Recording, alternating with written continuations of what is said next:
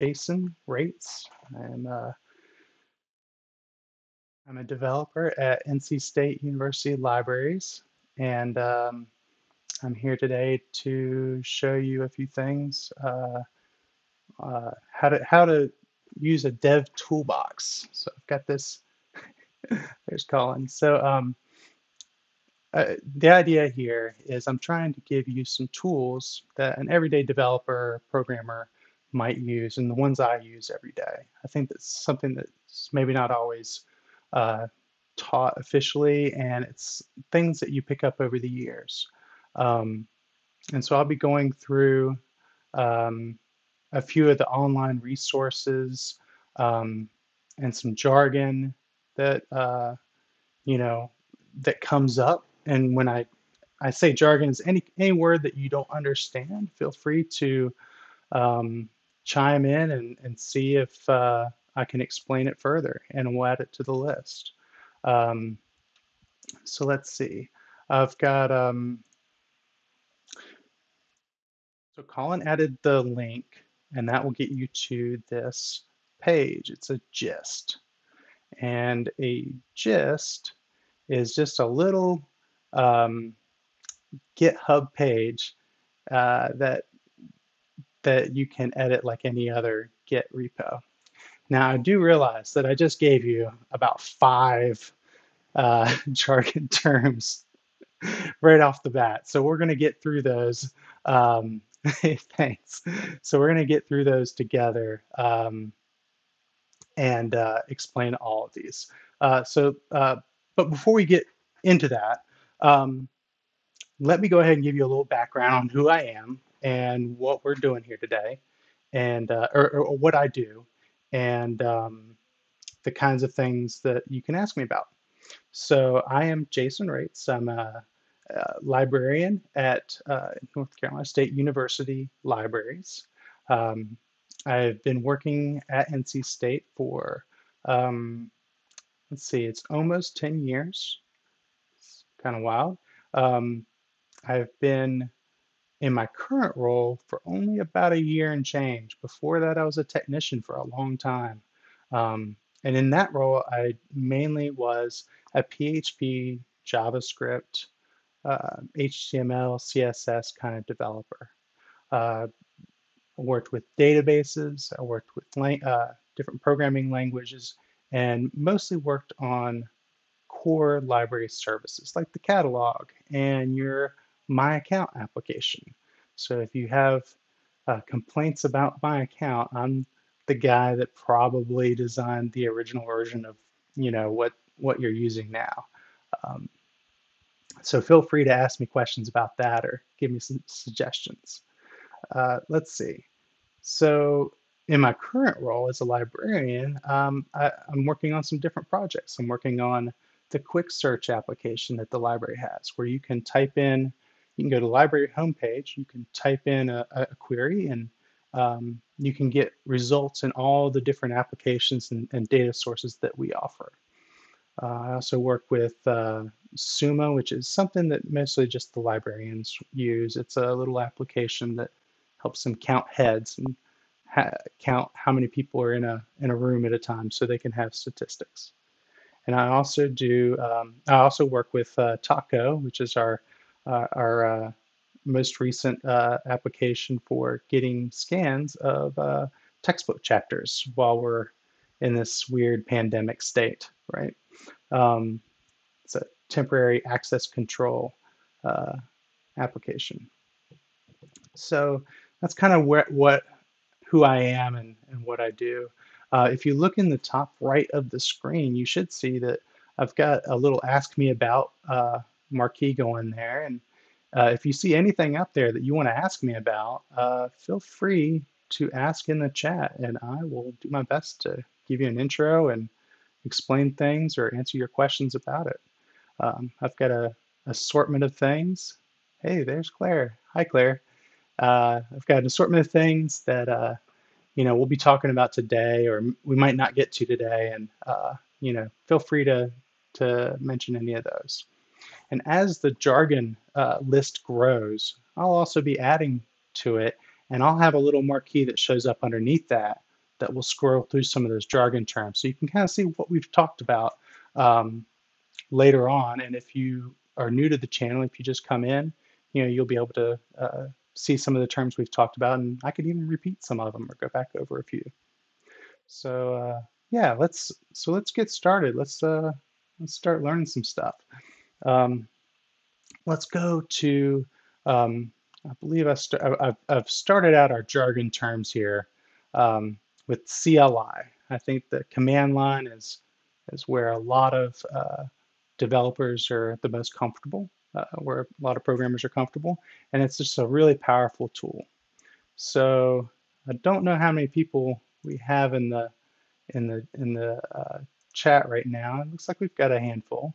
If anyone, so anyone in the chat, do you guys know what a command line is?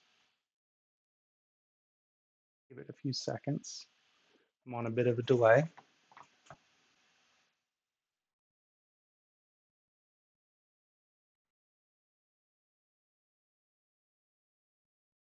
All right, that's okay if no one wants to volunteer, that's fine. I'm going to show you. So I got this neat little tool here that should drop down, and now I have a command line. This is where you type commands. That's great.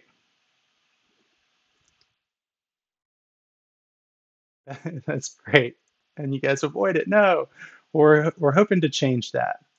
So maybe when you first log in to your command line, you see something similar to this, but mine might look a little fancier. Um, Usually you'll have some text to the left, and maybe it'll say what computer you're on if your computer has a name, and it might say what directory you're in on your computer. And so this is a way to kind of talk directly to your computer and tell it to do things. That's what a command line does. We type in commands, and it's a text interface to work with talk to our computer. So let's see. So some of the common commands might be, well, let's print working directory.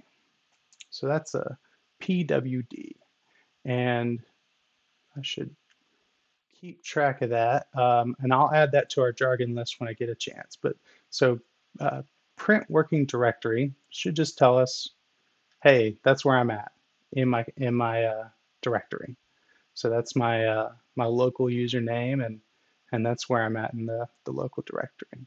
Another common command is echo, so we can echo something. So if I want to type in, I don't know, hi, it'll just print out hi. Okay, seems pretty useless so far. Let's see what else we can do. Well, what if I wanted to edit a document?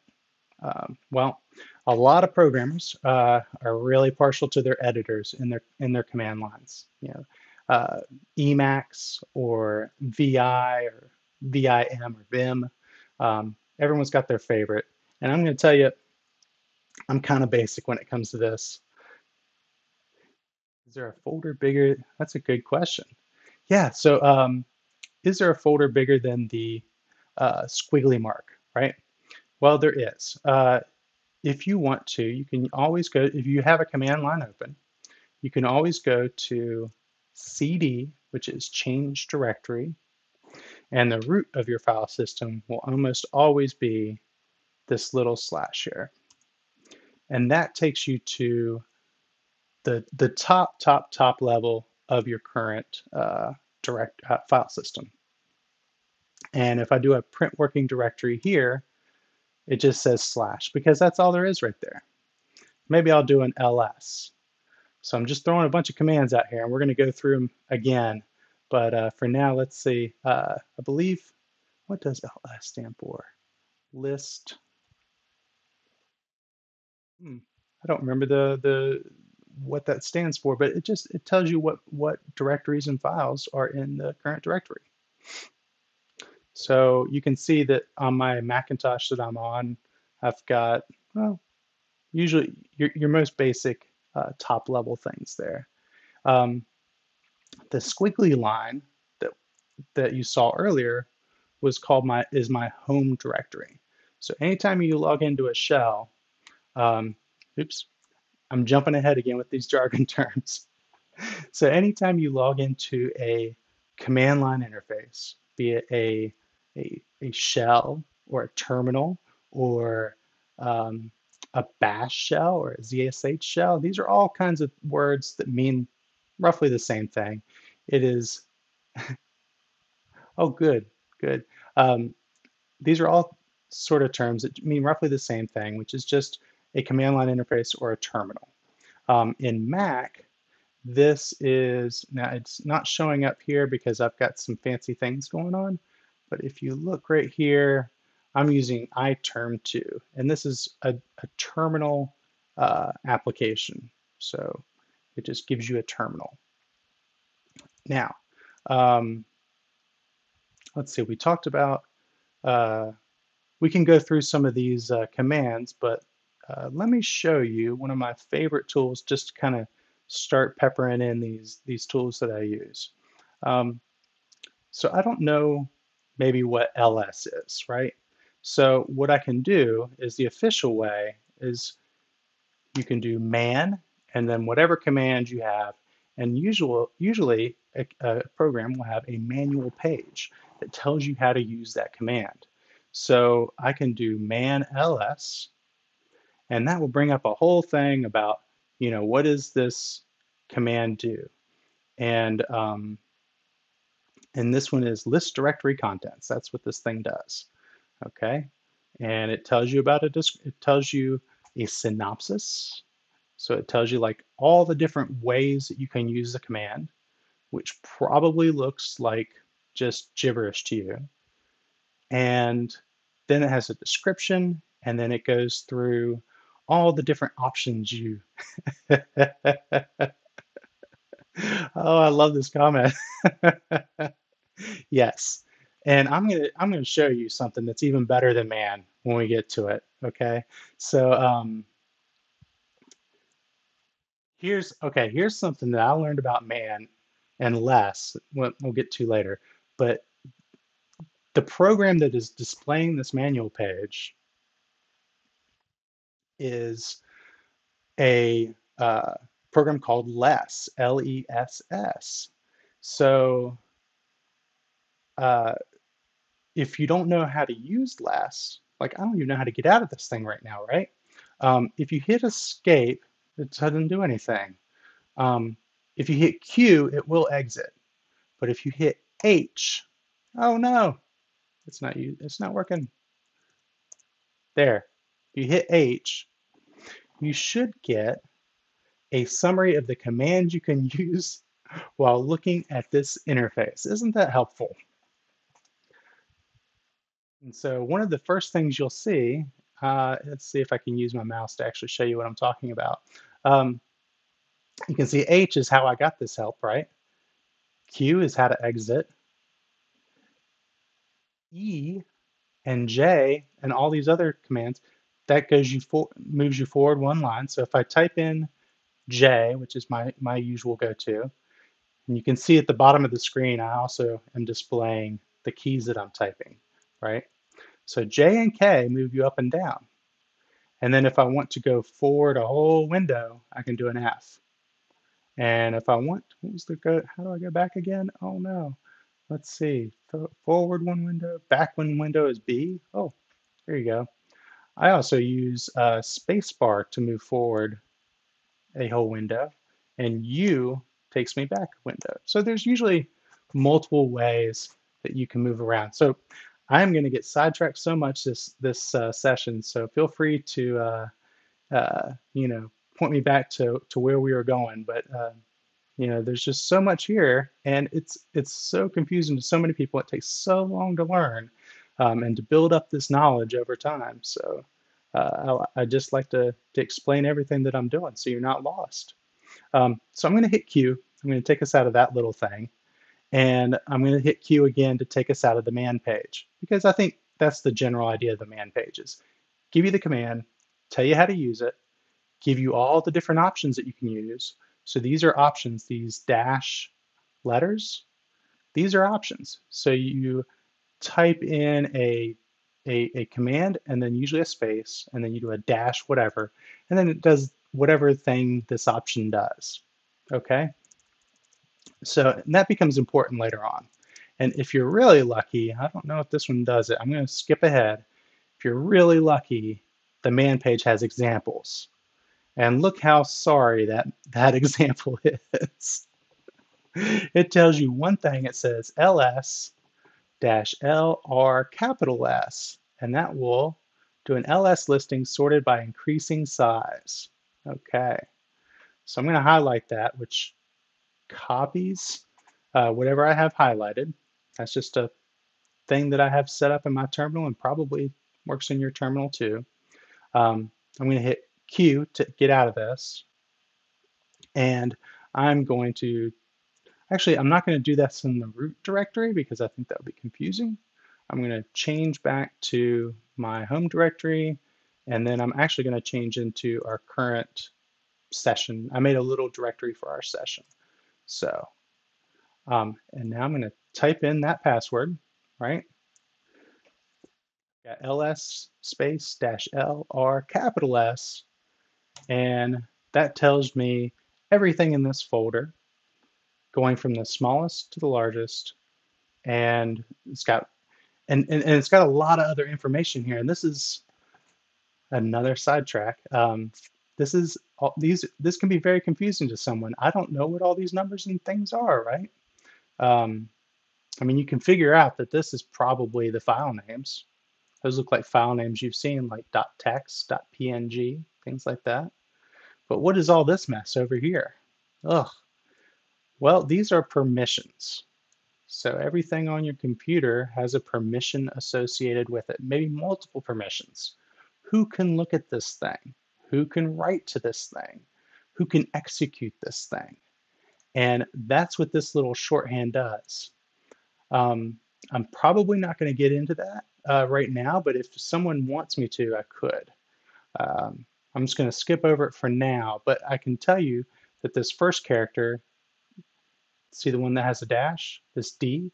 D means directory. So that means I've got another directory in here. It's a directory inside of a directory, folder inside of a folder. The owner of this folder is me.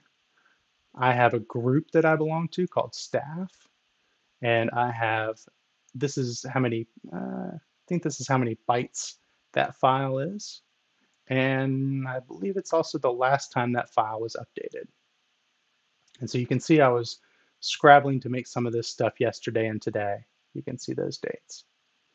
Okay, now I've promised a lot of things. Let's go back and fulfill some of these promises. Sure, I can definitely make this bigger. Great, great. Anytime you want me to make it bigger, please let me know. I'll pump it up. There we go. So let's see. I said I had a better man for you. I wish there was a woman command. I don't I don't know if there is. I'm sure you can make it so your computer answers to woman instead of man. Um, but let me show you a better one. And this one's called TLDR. And if I do TLDR ls, I'm gonna have to scroll up here so you can see the beginning of it. So it tells you what it is, list directory contents, gives you some more information on it. And then it has a bunch of examples. Oh, where was this for the years before I found it? Man pages are the worst. Even though they tell you everything you want to know, they're inscrutable to a beginner, right? So one thing I love about this little program, and it doesn't have every application in its, it doesn't show, why it doesn't show up in yours, exactly, right? So this is something I installed. TLDR is a third-party application that I've installed on my computer, and I can show you how to do it too. If you are using a Mac, there is a program called Brew, B-R-E-W, and I'm going to show you what that's definitely worth it. Oh, it's so good. Let's see. So I'm going to do a quick search for brew, and I did not think that one through. So let's do brew Linux, right? So this is homebrew. And oh, great, Collins dropped a link. Love it. So Homebrew allows you to set up your command line on a Macintosh or Apple computer so that it works like a Linux machine. Love it. Um, if you're on Windows, I can suggest that you look into this Windows subsystem for Linux, um, and you might be able to install some things using that. And I think it looks like I didn't know that Homebrew was available for Windows for the WSL. So if you are using Windows, I would highly recommend setting up a WSL. Um, ooh, I haven't heard about chocolate tea. Um, Somebody in the chat has posted a chocolatey.org. What is that? I'm just gonna go check it out. Whoa, that's scary. What is chocolatey? I just wanted to know what it was. Okay, Colin will have to give us more info on that before I go into it, but I imagine it's some sort of shell or terminal for Windows. And that brings us to a question that someone asked earlier. What's the difference between a shell and a terminal? Great question. So on a computer, when you bring up a command line interface or a CLI, you open it in a terminal window. Okay, oh great. Um, so you open it in a terminal window. Now the the flavor of that terminal, like the way that you use that terminal, that command line interface, the flavor is called a shell. Okay, and so there are a number of shells out there, and if you are in a Linux machine, you are most likely going to start out with a bash shell. Right? So actually, I think DuckDuckGo has a, is that it? I don't, I haven't figured out how to do this yet, but I've heard that DuckDuckGo has these shortcuts, but let me just do Wikipedia um, bash. And so that is a Unix type shell. And to explain a little bit more about the Unix versus Linux versus all that, I'm not the most knowledgeable, and I'm sure you can go through the Wikipedia pages and read through it. It's basically the history of the different operating systems, and I believe it started with Unix, and then there's there's branches and sort of tributaries of these different operating systems. And all you really need to know is that Windows has a DOS shell by default. It's the Windows version of it. And almost everybody else uses a Unix type shell. And the most popular is Bash. Now, if you're on a Mac, you already have a Bash shell set up for you. And I am going to make a case for anyone who wants to take that plunge to check out ZSH as a replacement to Bash. Let me show you a little bit about ZSH. So ZSH works the same way as Bash for the most part. I believe I can I just do that? Yes. So this is what a Bash shell looks like. So ls still works the same, print working directory, uh, a man, print working directory, that all looks the same. You'll notice that there's not a lot of color involved, and I think you can add that to the bash shell. But there's also a lot of little features that ZSH allows you to get that I love. Okay, so let me go back to ZSH. I think that should be able to get me back. Let's see. Okay, great. I'm going to type in clear to clear my screen. So ZSH, why do I want to use ZSH? Well, let me show you. That's not what I wanted to show you. Let me show you. Um, oh my, ZSH. So this is one of the tools I'm going to suggest you to check out that I like anyway. I'll recommend it. So it lets you customize your terminal in all kinds of fancy, snazzy ways. Makes a lot of shortcuts for you that you know, maybe you don't want to remember this long, complicated command to do something. Maybe you'd rather just remember a shorter command, like a little snippet that you could type in to get what you want. ZSH is great. To install it on a bash interface, so if you already have bash, you're not on Windows, you're not using DOS, you're on bash. If you're using bash, then you can use one of these methods to install ZSH. And you would just type this in. And I can go over what that command is if you feel if you feel at all queasy about typing this in, maybe don't do it.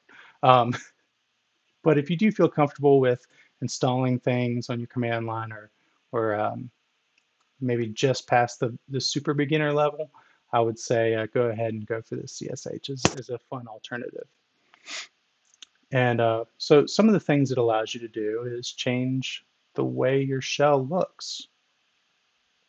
Oh, great. Colin's dropped another link. Man, you guys are great. Colin, Claire, thank you so much for dropping some of these links in there. So Colin mentioned a link on How to Geek on what is ZSH and why you should use it instead. So that's great. So one thing that I love about it is I get to customize my command line. I don't want to know what shell I'm using when I use this command line. I want to know who am I logged in as, because sometimes I don't want to log in as myself. Maybe I want another server, or I want to pretend to be another user on my computer, and I want to know who I am, right? So that's important to me. I also want to know where I am. Where in the file system am I? So I like to plug that in. And I think that's just a little flair. It's kind of like a half-life. I forget what the Greek symbol is there, but it's like a little half-life sign for fun. Um, you can change all these themes for ZSH in a file. It allows you to edit all this stuff. So I can show you a little bit about how to look at some of these files. Um, Lambda, good, good, good, good. Okay, so let's see. We've had so many detours. I've forgotten where we started. So we started looking at your command line interface. We talked about a few commands that, basic, super basic commands, how to find out information about a command you don't know how to use, and we went on some digressions in that direction. Am I clear so far? I think that's kind of where we stood. Give it a second. All right, so from there, let me show you how to do some basic things in the command line to build upon, okay? So I'm going to throw out a bunch of commands, and we can add these to a list later. Maybe Colin or somebody could just kind of keep track, and we'll and paste it in later on as a list, and I'll add it to the document. I think that'll be helpful. So I'm just going to conscript him into doing that. So let's go ahead and look at some basic commands. We talked about ls, right? TLDR love it, ls. Okay, so we've got list directory contents. Look at this. We got list one, files one per line. Did not know that you could do that with ls.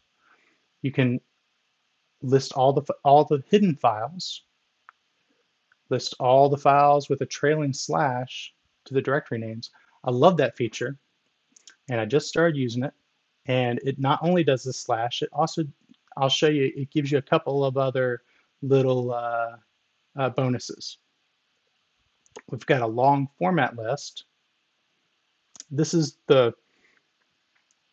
this one is so deeply ingrained into my memory that, I mean, if I type out ls, my natural tendency is just to finish it with -la, because what it does is it shows you the hidden files and it shows you all the file permission information and when the files were updated. And so instead of just having ls and you see something, this is what ls gives you, right? Which it doesn't tell you a whole lot. Maybe if your shell has a color scheme turned on, it might tell you, hey, that's a directory because it's a different color than the rest, right? Um, but other than that, ls doesn't tell you much. Whereas ls-la is kind of, you know, the basic, more advanced version. And we've got some other ones.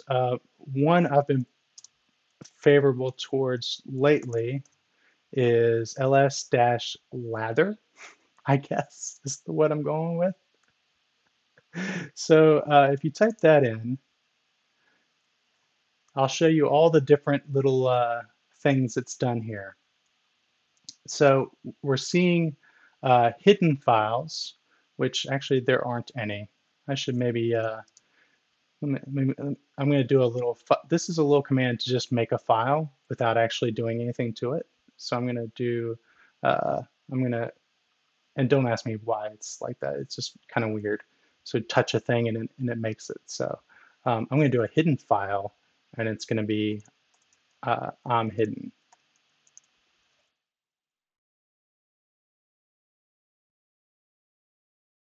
Oh gosh, did I not?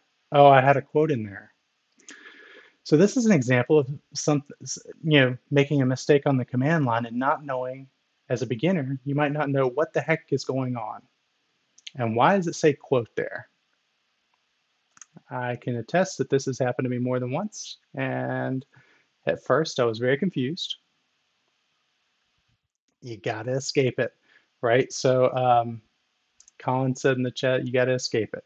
So I don't know what to do. Now, anytime you don't know what to do with a command and you feel like you've gone down a wrong path and you don't want to continue, like you're going to mess some things up if you do, you hold down Control and hit C.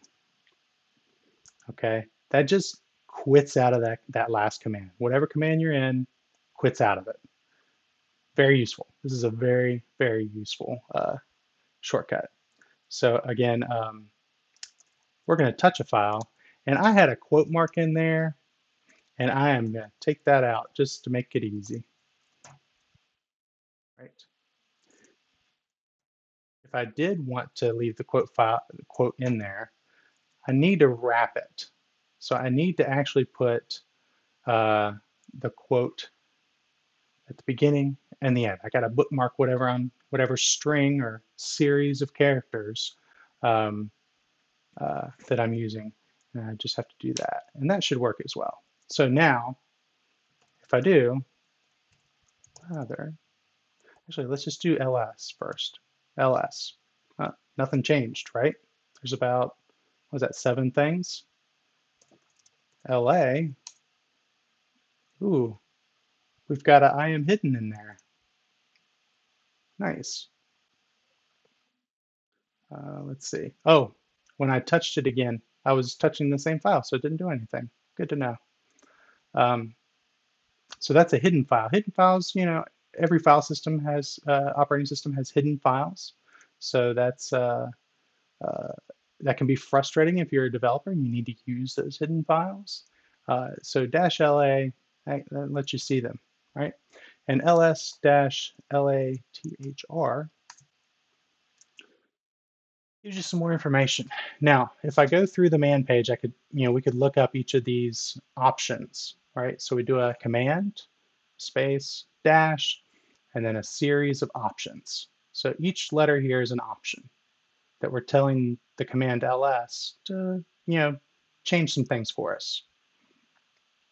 Now, uh, LA, we know, gives us this one line per file, and it shows hidden files and other information, right? I also have a THR here, right? Now, I don't remember offhand what all those letters do, but I can tell you that one thing it does is it shows the file sizes and directory sizes in human readable format. So instead of a big number of bytes, it's going to tell you how many kilobytes, which is the big K, and then how many bytes, or if you had megabytes or gigabytes, it would show an M or a G there. Um, or if you're, sitting on a lot of data, you might have a T there for terabytes, right? So I think that's useful. Um, I forget what this @ symbol does, um, but that's one of the things that this little lather shows. Oh, it also, uh, that's right. So the T also puts, if you'll notice, this is not in alphabetical order anymore. So what order is it? It's the most recent thing at the bottom. So if you're imagining you're in a folder that's got 100 things in it, and you're trying to find one that you just edited, putting the I think it's the is TH or R. I can't remember which one it is. Oh, great. Thank you, Colin. Um, so one of those. Anyway, this sequence will put the most recent thing at the bottom. And so that helps me. I just touched this. I just made that file, so I know that that's the most recent thing. Very helpful. Um, Now, let's see. What was the other one I just learned about?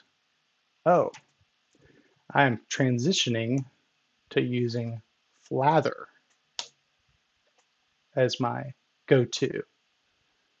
I'll give you a second and see if you can tell what is different there. It's a very small change for the most part.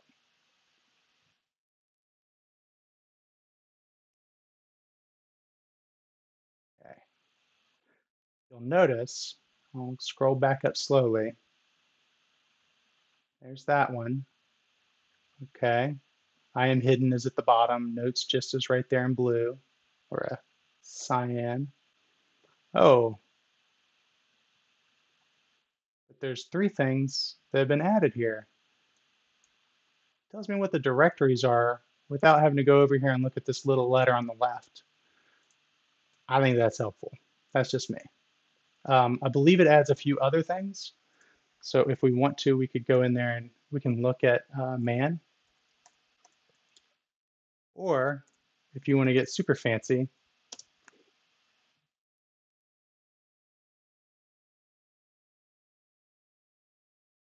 I've got a program called Batman, and I'll show you how to get that too if you want.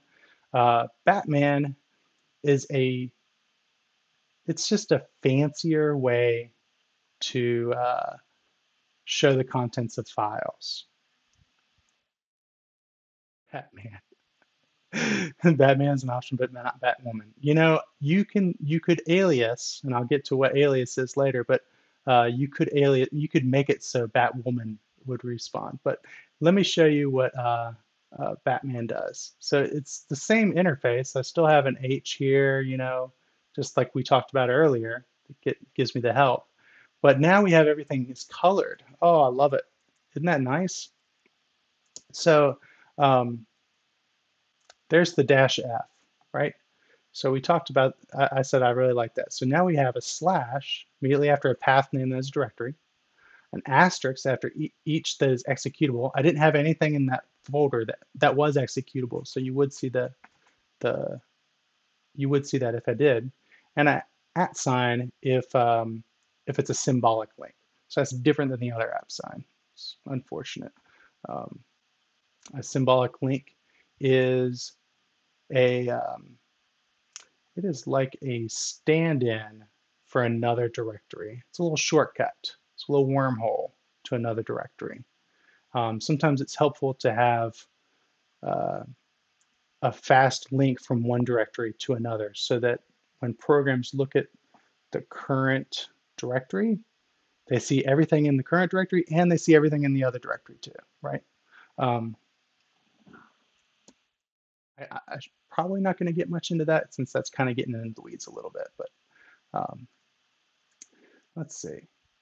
Let me reset just a little bit after we've gone on some excursions there. So we've talked about, let's say we've talked about some basic commands, talked about some different shells, bash versus ZSH. I've shown you one of the ZSH shells that I use. I can show you really quick. Well, to summarize, we've also looked at LS, and we've learned a little bit more about LS. We've talked about a couple other commands, touch and echo. Less is one of my favorite commands. Less is a way to just look at the text of a file without worrying about editing it at that time. So maybe let's look at so less AMA and dot text, right? So that just brings up that file. This is that file, ama.txt. And if I type in J and K, I can move up and down like we talked about earlier, right? If I get lost, I can hit H, and that gives me some commands on how to use less. I wish I'd known about that earlier. That was a thing I learned fairly recently. Um, and so this is great. It just shows us, what's in that file. And if you look, you'll see that this list is the same list that is right above my head uh, that is scrolling through under Ask Me About. Okay, so that's where that list is coming from. And we also talked about Nano was a program to edit. Did we talk about Nano? I think we did. We did not. Um, I think I started to, and then I sidetracked myself. So we've got, I think I started to talk about text editing from the command line. So you may be used to bringing up Word or TextEdit or Notepad++ if you're on Windows, was a big favorite of mine, to edit files, right? So if you're in the command line, you can use VI and Vim, Emacs, or you could just use Nano, which is almost on everything, and I love it. It's super easy. I will say, if you're just learning, Vim is worth an investment. That's what all the fancy programmers use, and I wish I knew it better. But Vim is more powerful and fancy. But if you just need something to work, where you don't have to memorize a bunch of weird keystrokes, Nano is where to go. So let's edit the AMA file. Okay, so now we have basically a little text editor, and I can use my up and down arrows to move around. And at the bottom, you'll see that there are these like commands. And this little caret symbol is just means that's you hold down Control and hit O, and that will do that command. Okay. Good question. I'll get to that. I'll get to that in just a second, Claire. Good question. So I'm so quick with these links. So let's go ahead and edit this, right? So ask me about, actually, let's see. Oops, sorry. I apologize. I'm just going to throw it in. Oh, I don't know. Let's do it. I'm going to throw it in right here. Um, uh, uh,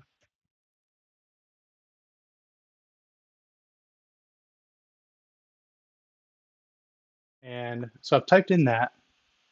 Now, if I exit this little command here, so if I hold down the control key and hit X, it's going to say save modified buffer. It's just asking you if you want to save what you just wrote. So if you don't, you'd hit the N key, and if you do, you hit the Y key. I believe you can also hit enter, and that should work as a no, right? But it also tells you underneath right here, Y yes and no. Control C is cancel. Okay, so I'm going to go ahead and say this. I hit yes. If you want to change the name, you could do that here. I'm just going to hit enter to go ahead and change it. Now, if we're lucky, the scroll bar is closed. It is not. So after your suggestions for this line, it should start showing the new text file. And I will agree with Library Colin that Vim Adventures is a great way to learn Vim. It is kind of a neat way to learn it.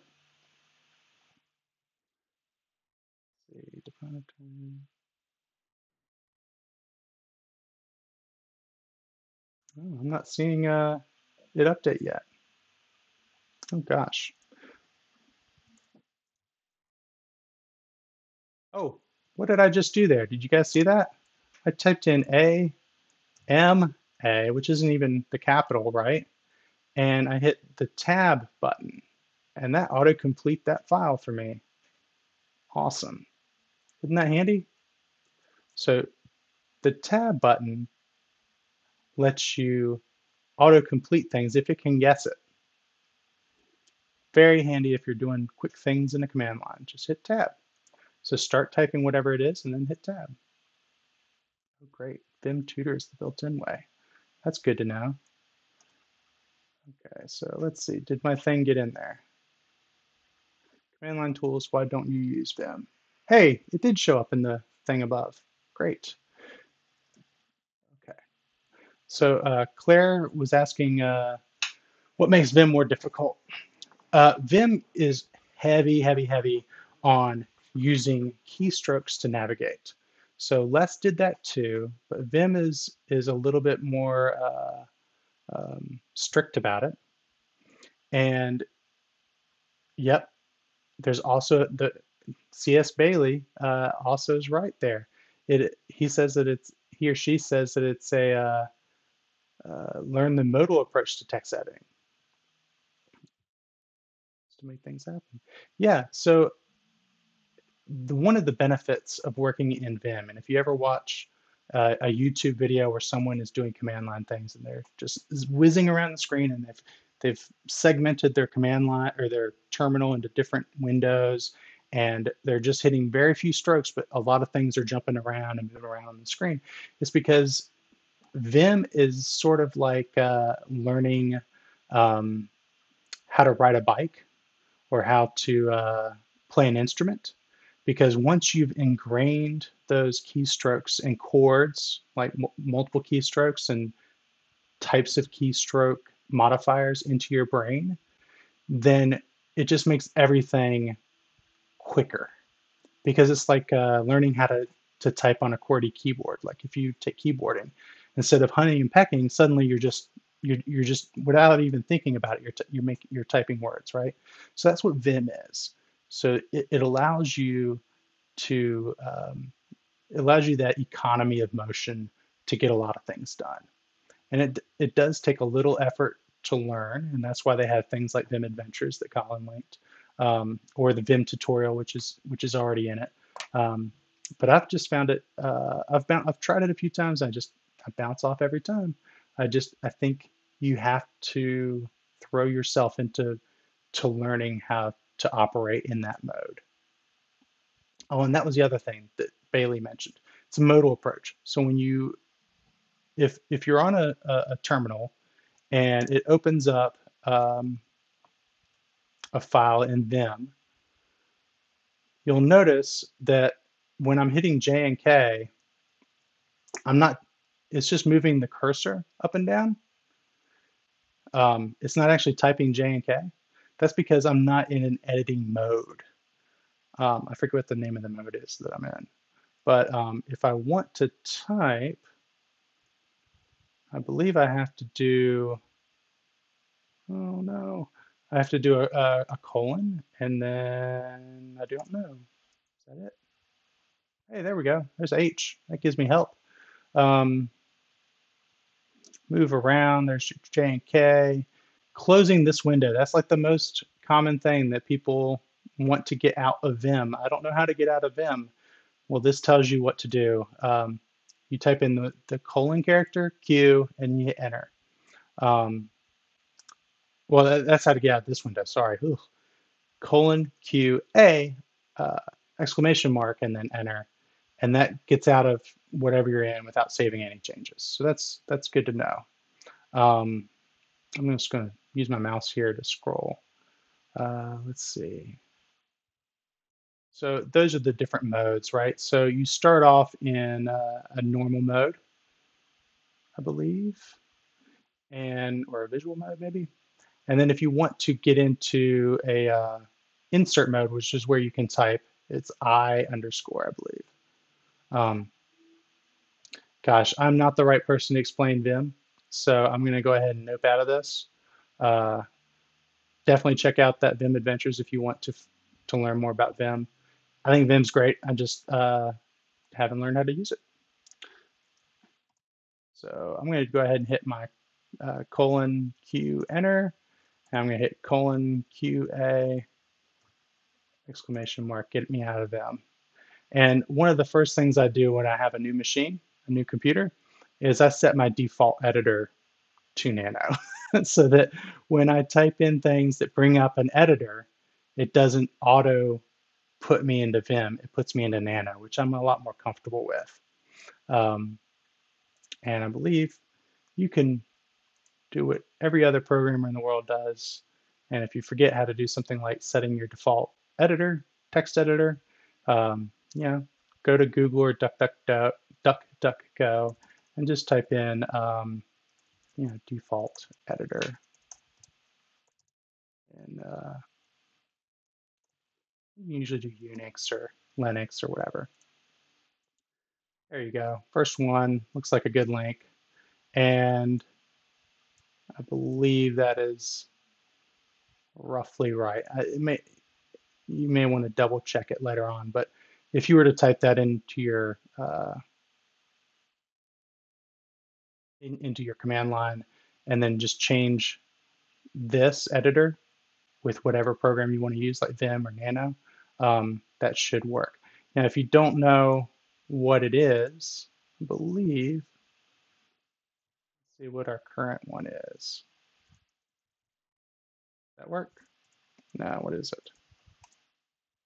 Nope. Ah, $? No. What's the command to find my thing? To find my environment? Gosh. See, I've been using this, I've been a programmer for a while, and I forget how to do some very basic things. And so, like everyone else, I will Google it. Current environment variable.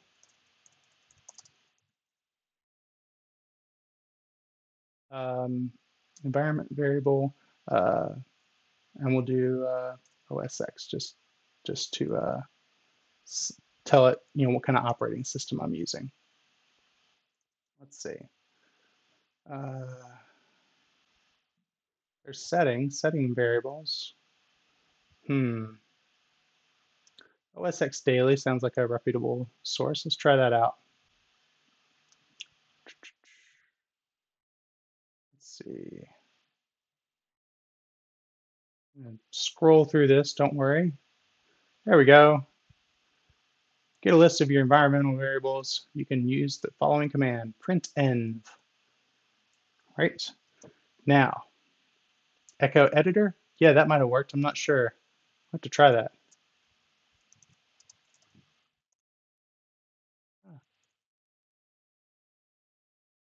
That should just echo whatever you type after it. I think. Oh, there it is. It's a $ in front. So I was typing it in as a command. Well, it's not a command. It's a string. It's basically just this is a key for a value, and the value is nano. That's how key values work, right? And so when I was typing in $editor, it was like, hey, you're just typing in the text nano. Doesn't mean anything to me. I'm not going to do anything, right? Uh, but if we did want to look at, oops, gosh, if we did want to look at the environment, I can do a print env, and there we go. Whoa, lots of stuff there, right? I have got a lot of customization going on in my environment. And so you could go through here and you could find, I don't want to show all this stuff necessarily, so I'm just going to do that and then hit clear. Um, so let's see. We've gone through how to edit files, how to find or how to look at files in the command line. Let's talk about, do we have any questions on stuff that we've done so far? Something I missed before I move on? I like DuckDuckGo as well. It's kind of neat. Any questions? All right. I'm gonna, let's see, check and make sure nothing's going on with the moderators. Okay, great. So let's just keep going. Let's look at uh, regular expressions. No, I'm a little lost, but I know where to go look now. Well, that's great. I'm glad that uh, dwlib. Uh, I guess I know. I think I know who that is. If I said it out loud, got it. If you need it, if you have any other questions, DW, please let me know. Um, let's see.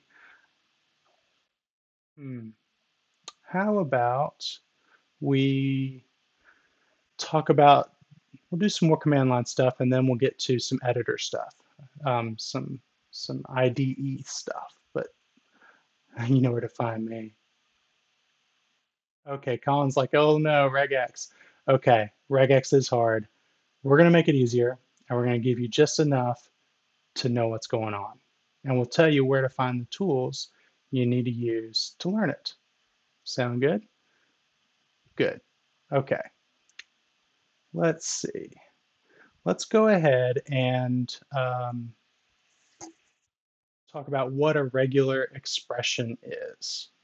Okay, anyone know what a regular expression is? Well, I'll pull up Wikipedia on that while I wait on somebody to tell me what a regular expression is.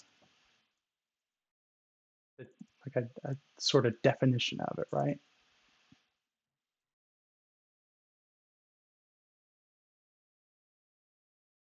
Okay, great, Colin. Thank you for helping out. Colin's out. All right. So regular expression, Wikipedia, here we go. And if your brain turned off before you were done with the second line, it's okay. I'm just doing this for completeness so that you know where to get the technical definition of it. Okay. So if you're already getting bored and want to go somewhere else, then don't leave yet. Okay. Except for Colin, he's got to go. Let me show you one of my favorite things here. So I believe I've got a link. Oh no, I didn't put the link in yet. So regex 101. We'll go to DuckDuckGo here and pull open regex 101. That's it. It's just regex. Let me just go ahead and I'm going to put that into my off-screen editor so I know to get that later. Okay. This is a great site. This tells you what how to use regular expressions. Now, I'm going to give you my definition of what a regular expression is. It is a sort of, it is a very intricate way to search for strings or characters in a larger uh, document. Okay, I'm going to say that a couple more times so that hopefully you'll get it. A couple different ways here. So a regular expression is a way to find a target string in a larger document. Can it be any type of document? Well, it only works when I say document, I mean um, a, uh, a basic text file. So a file that just has text and it's just different lines of characters, right? Right. You can use regular expression in other programs and for other kinds of documents, but that is usually up to whoever made that application that you're using. So if you're using it in Excel or Word, that's because someone in Excel or Word programmed in how to use a regular expression. And it's the same for every application. You have to have somebody implement it. So it's not guaranteed to be there, but man, developers love regex. And so when they make applications, they tend to make it as a advanced search feature. Um, but so that's basically what it does. It lets you find a needle in a haystack, or many needles in many haystacks, or it lets you find all the needles in the haystack, group them together, and do some stuff with them, or to change them to like a find and replace. So the things you can do with a regular expression are just there's so many different things, and there's so many different ways to find your needle, depending on what you know about where it is, right? So let me show you this. This is just a great tool. Um, I said earlier that other applications make use of regular expressions, right? Well, it turns out there's a lot of different little flavors of regular regex, as people call it. And here are some of the different languages on the left-hand side of the screen. Is that big enough? I hope this is big enough. There, we're gonna bump it up a little bit. So there are a couple of different versions here of regex, regular expressions. Great, thank you, Claire. Um, and depending on what programming language you're using, you may choose to use a specific version. Okay, and it will this website will help you get it in the right form for that programming language. So you can see how this little input box here started out in a PHP version, which is PHP is a programming language. It starts out in a PHP version that has a slash, and then it has your expression, and then it has another slash, and it has GM as who knows what, right? You don't know yet. And when we switch to, say, Python, now it just has an R with a quote mark instead of those slashes. And that's just the way that Python uses regular expressions. Okay, so let's do some regular expression stuff. I'm going to copy and paste some stuff. I'm going to drop down my little command line. I love this tool, and I don't think I've mentioned it. Oh, good, thanks. I'm going to go ahead and put that in our document later. I'll be updating that document that Claire linked earlier, that dev toolbox notes. I'll be updating it with all the tools and languages and terms and jargon, everything that I said today, hopefully. It may take me a while, but I'll get it all in there with some links. So I'm going to make sure to get in a, uh,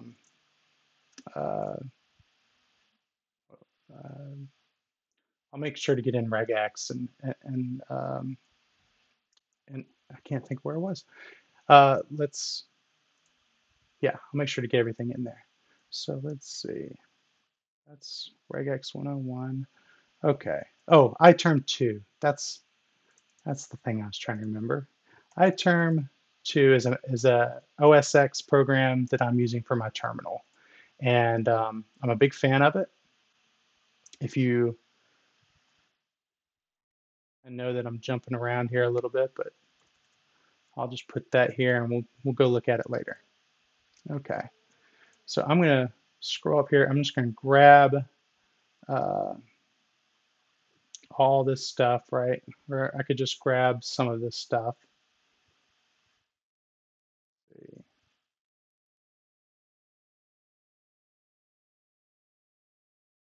If I highlight everything, it should add it.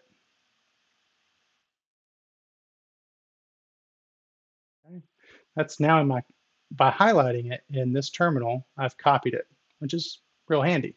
So now I can go into this program here and I can just paste in whatever text document I'm working with to play around. This is just a sandbox to get used to regular expressions, right? Hopefully I don't have anything sensitive in here, right? I don't know what that is. Looks funky. Um, yeah, that's fine. Um, so we were talking about earlier, the reason we went down this rabbit hole was we were talking about environment variables for your command line. And I didn't know what editor I had set. Now, if I'm trying to figure out what editor I have, and I didn't know that was Nano, but I did have a list of all the environment variables for this terminal, all the keys and values that this terminal knows about. That's the environment variables, what environment it's in. Okay, so the keys and values. So I don't know what editor it's using. I don't even know I wasn't sure what the editor key was, right? So I can take all of that, I can copy it, and we're going to use some regular expressions to find it. Okay, so let's try just typing in editor. Oh no, we didn't get anything, right? Now, over here on your right, I'm going to hide some of this stuff since the screen's so big. It will tell you what the regular expression you just typed, what it does. So editor matches the characters EDITOR literally, and it's case sensitive. Okay. G, that's this little modifier in the end. It's like a command option, right? That says global. Okay, so it matches everything. It doesn't just stop at the first match. And then M is multi-line, and that means it uses it does causes it to match. Right. So don't worry about M for right now, but these are modifiers that regular expressions use to say, hey, I want to look at the beginning of a string, the beginning of a string of characters. That's kind of what I mean when I say string. Anytime I say string, and that's a good jargon term to put in there, I'm just saying when I say string, I mean a string of characters. That's what a computer believes is a string, right? Um, so let's see. Uh, so it's not finding editor, but it says it's um, case sensitive. So if I type in editor all caps, let's see if it matched it. And look, it did match it. But that's because I knew what the key was. That's how I just typed in editor, right? Maybe I knew that it was nano. Oh gosh, there's a bunch of nanos in here, right? I didn't know there were so many environment variables that had nano. What's the first match? Oh, this looks like, this is my path. Path is another advanced topic. Path is where your command line looks for things. Okay, great, Claire. Thank you. So path is where your computer looks for things. And so your path is just a bunch of directories that it will look for things when you type it in the command line. Okay? And so that's why this nano is showing up here. It says, hey, make sure to look in this folder for nano. When you type stuff in the command line, if somebody types nano, look in this folder. Use that version of nano. Okay? It looks like, oh, there's another version of nano or another path. And then there's the editor that we were looking for. Okay? All right. I hope this isn't too dry for anyone. Okay. Other regular expression stuff. Well, that's the great thing about this website is it has this quick reference.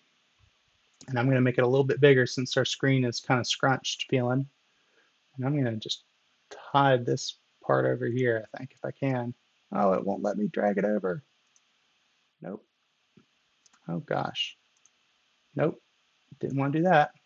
All right, well, couldn't get rid of that. So we can make this bigger. This tells you all of the regular expression shortcuts for things and what they do.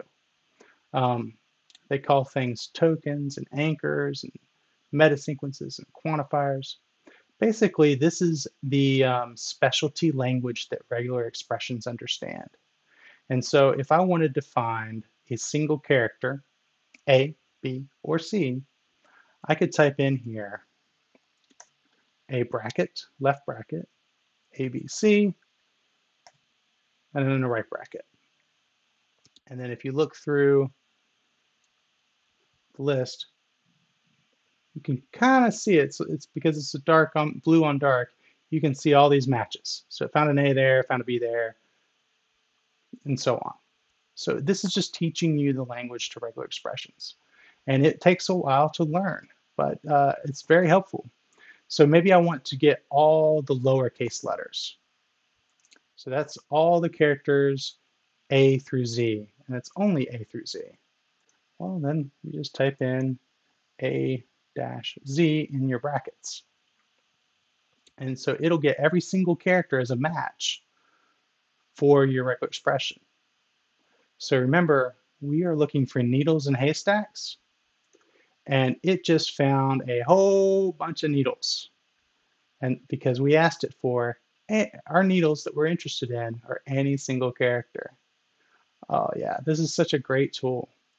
Okay, so maybe I'm looking for, you know, uh, let's see, what are some of the other modifiers we can use here? Quick reference, let's look at it. Let me make it bigger again. So here are the more common tokens. We could do lowercase and uppercase, sure. We could do any single character, that's the dot. And that one's tricky to understand. That just says, you can just hit dot, period, and that will match every single character in your string. Not totally useful by itself, but as a link between two things that you know about, dot is awesome because maybe I want to find something that begins with RVM. I don't know what has after that, but maybe I know it ends in URL, right? And we have to tell it how many of these dots, and I'm going to say star. That's another keyword term. And so now it's looking for anything that has RVM, the characters, any character, as many times. Quantifier matches the previous token 0 and unlimited times. It's greedy. And then the character's URL. And look, RVM, URL. Pretty cool. Love that when you hover over the thing on these little these wildcard, these funky characters, it tells you what they do. And if you look at the explanation, it also tells you here. So it kind of spells everything out for you if you don't know exactly. So Claire asked if it was if a period star fills in the blank section. Yes, it fills in anything between those two things, right? And so maybe we want maybe we want anything that ends in equal sign. Okay, starts with RVM, ends in the equal sign. But maybe we also want only the flag or URL to show up in between, right? So that's another one down here. So we can match either A or B. So it works a little bit like this. Let me see if I can get this right. Well, actually, that might be too advanced of a term. Trying to think of something that would be off by one character, maybe. Um, yeah. Okay. So how about we look for something? Just looking at that top there, maybe we want something that has either an underscore or a uh, slash mark. Now this it's saying is a problem, pattern error. It says an unescaped delimiter must be escaped. This is saying that this slash that I'm using, which I'm really trying to match this guy right here, it's not reading it as a character. It's reading it as a fancy regex um, keyword kind of character. And so to escape that, so that it just looks at it as a character, you would put a backslash or a forward slash, whatever, in front of it. And so now it's matching those slashes, right? And so this is just it's the key above your return, your enter button on your keyboard, and you hold shift to get that character. And the other character, that escape character, is the one also above the enter key, but you don't hold shift, right? Okay, so I'm not going to get too much more into regular expressions because I feel like we've kind of showed you where to get some information about it. Um, but there's a lot of good stuff in here, and if I can think of it, or if anyone else wants to send in a link to another like a regex thing that similar to the Vim playground that we showed earlier, feel free to do that, and we'll add it to our list of links later. I don't want to get caught on that too much since we're taking up a lot of time on that. Um, so let's see, let's go ahead and leave that site. iTerm 2, we talked about that as a terminal replacement. So instead of whatever your default Mac terminal, iTerm 2 is just a fancier one. And it's got some different features like split panes, and you can use tabs, and you can have background images. And I love that iTerm 2, I can hit a keystroke. I've set a keystroke for this that just whatever I'm doing, I can hit that and I've got a terminal to play with. It's very handy. Um, so iTerm 2 is a tool that I use. I'm just going to start throwing some tools at you here. Let's see, we did OMI, CSH, we did regex 101, Rubular. So Rubular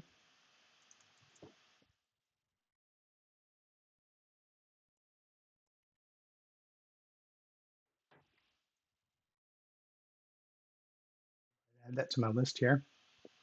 Rubular is just a regular expression tool, just like that last one, but it's specific for Ruby. So it's very similar. It probably has a little bit cleaner of an interface, maybe not as detailed, but it works the same. If you've got a string of characters, right? So let me just grab this, right? Just grab that, and I can put it into Rubular as my test string, and then you can start playing with your regular expressions here. So maybe I want to find Where is Mozilla, right? Where is that matched? Great. Or how often is PHP matched? Great. Uh, Technically, I could do PH. And since PHP is repeated, or P is repeated, I only have to do it once here, right? And so it's a little bit quicker than the other regular expression editor, excuse me, but it's just for the Ruby language. Um, Most regular expressions are pretty similar, so you can kind of use this one for any one of them and then just double check and make sure it works in your editor, your language of choice. But it also has a nice cheat sheet here that I think is a little bit more succinct and explanatory. And heck, you could just copy and paste that, take a screen grab of that, and save it in your desktop somewhere, and you'll have it. In fact, that is another tool. If you have a Mac, you can hold Shift, Command, and the number 4, and then let go, and it will change this little what's it called, target thing that tells you, those little numbers tell you where on the screen you are. If you drag over an area of your screen, it will just clip it, and it saves it to your desktop, and that's so handy. You can annotate it, you can draw on it, save it, email it, whatever. And then you can just close it. You don't have to do anything, but you can just close it. You don't have to click on it. Great for doing screenshots of anything. It's Shift, Command, and the number 4. Um, and Claire asked if there were any big differences for Ruby expressions between regular expressions in Ruby versus like JavaScript or PHP. Um, I don't know that. That would have to be something that you'd have to look up. I imagine that the core of the regular expression, the thing that happens between this guy, this slash, and this slash, the stuff in this box is going to be the same in any language, I imagine. I don't think there's much difference there. The differences may show up in these modifiers that happen after, and it may show up in maybe you don't use these slashes to delineate the regular expression.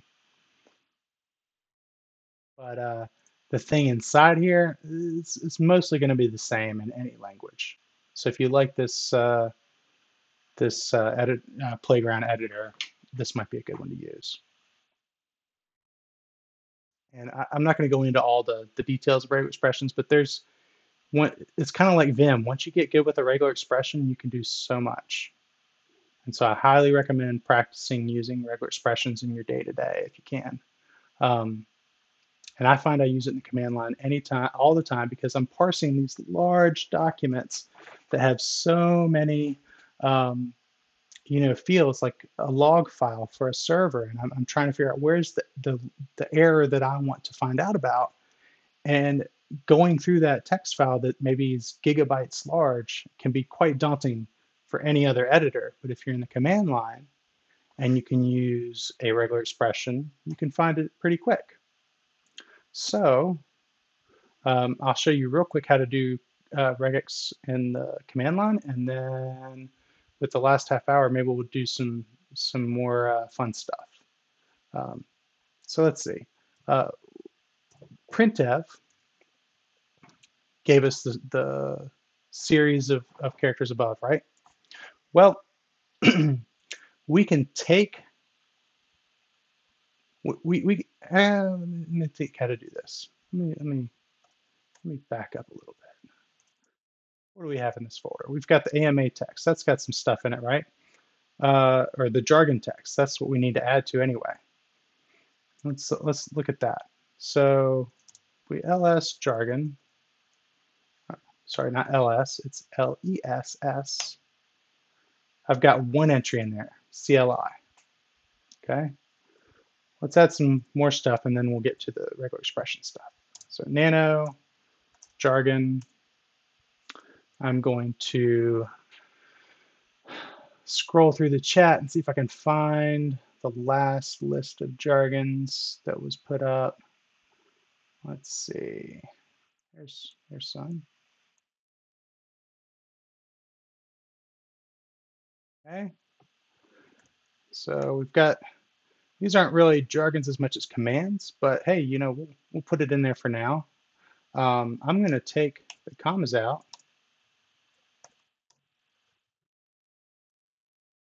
And I'm glad there's not a longer list here with the commas, because if there was, I'd have to show you another tool to sort that out, right? So now we've got a list. I can exit to exit out of this.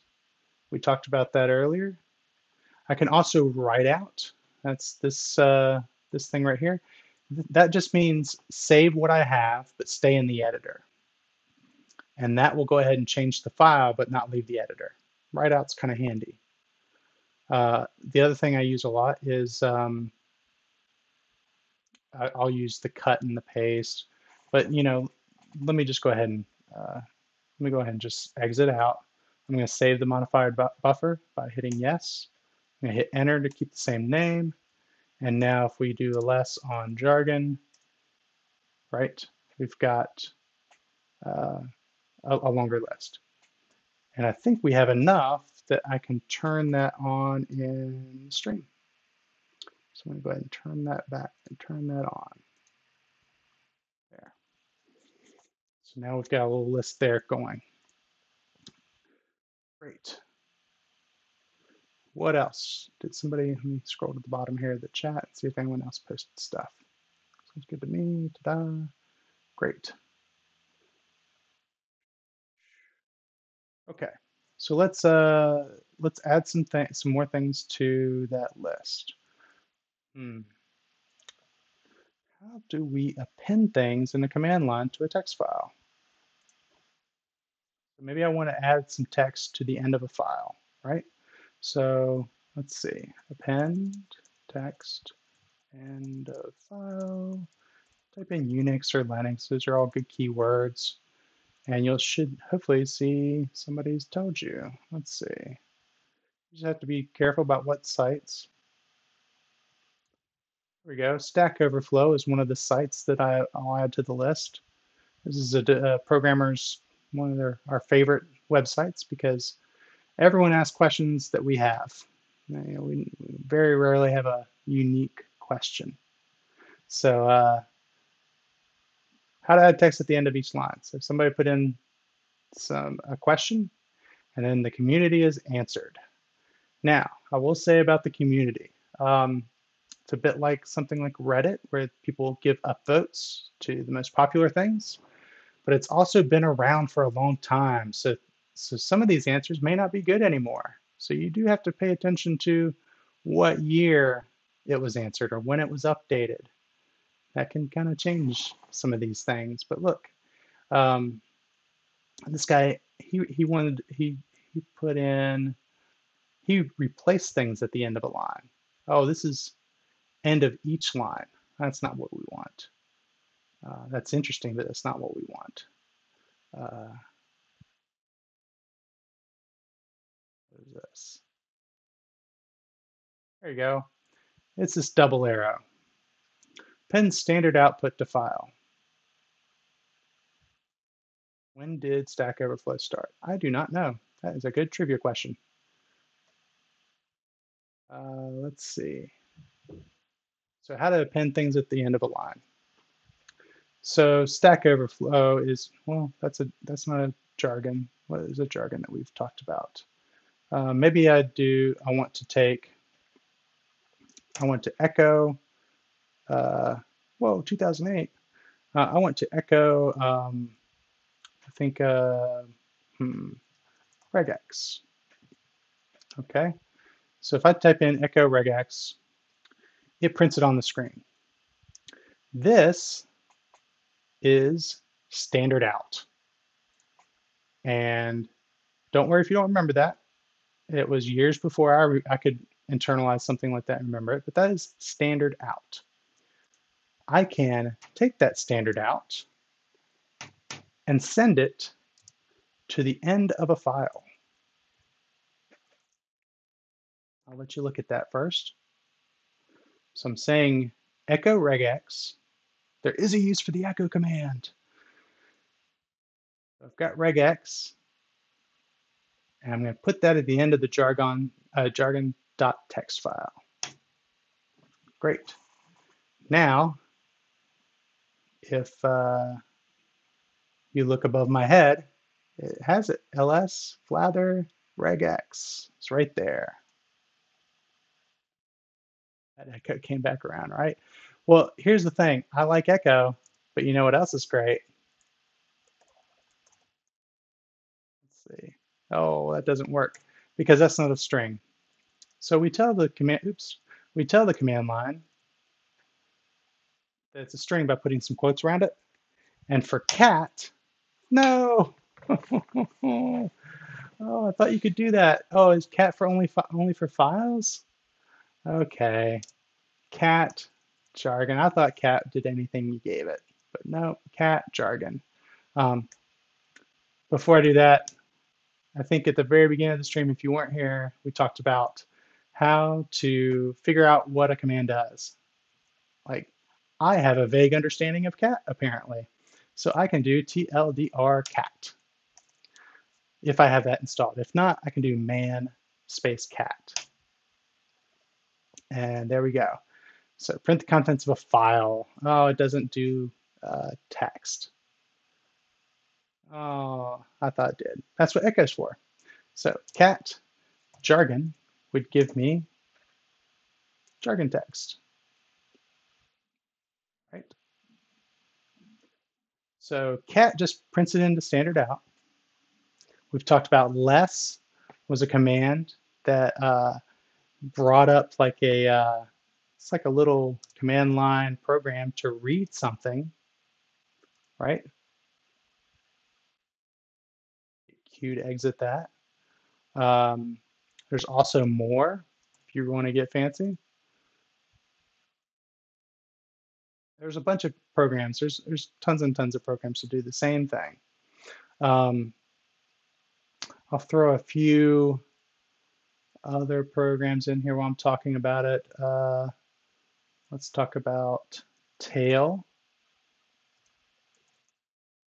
jargon.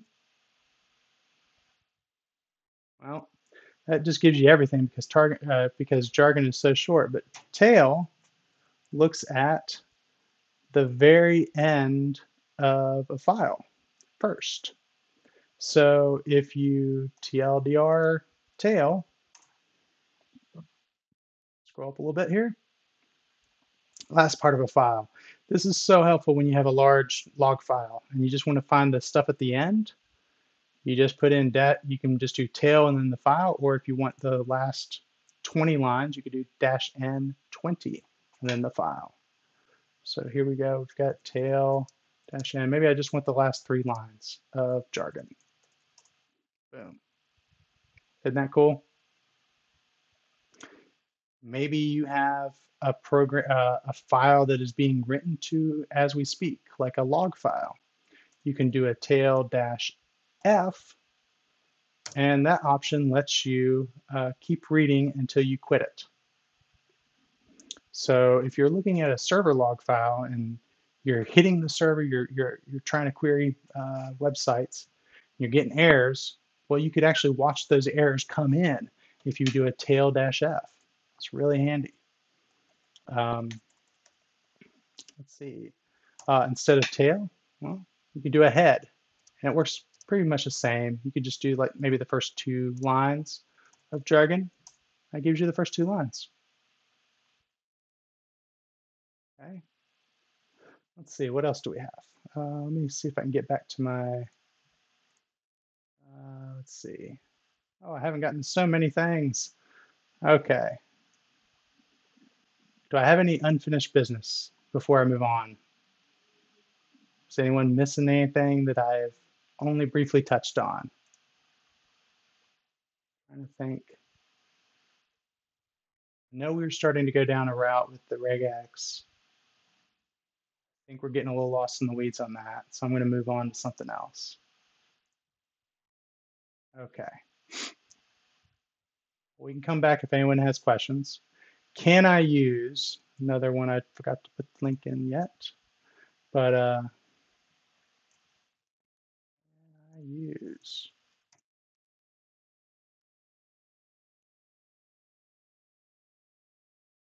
I will definitely get to the Back to the Future reference before I'm done. Count on it. Okay, so this is such a wonderful resource for anyone doing web development work. So we've been talking so much about command line things, but that's mostly dealing with file and file operations and um, text manipulations and filtering. And that's kind of what we've been talking about.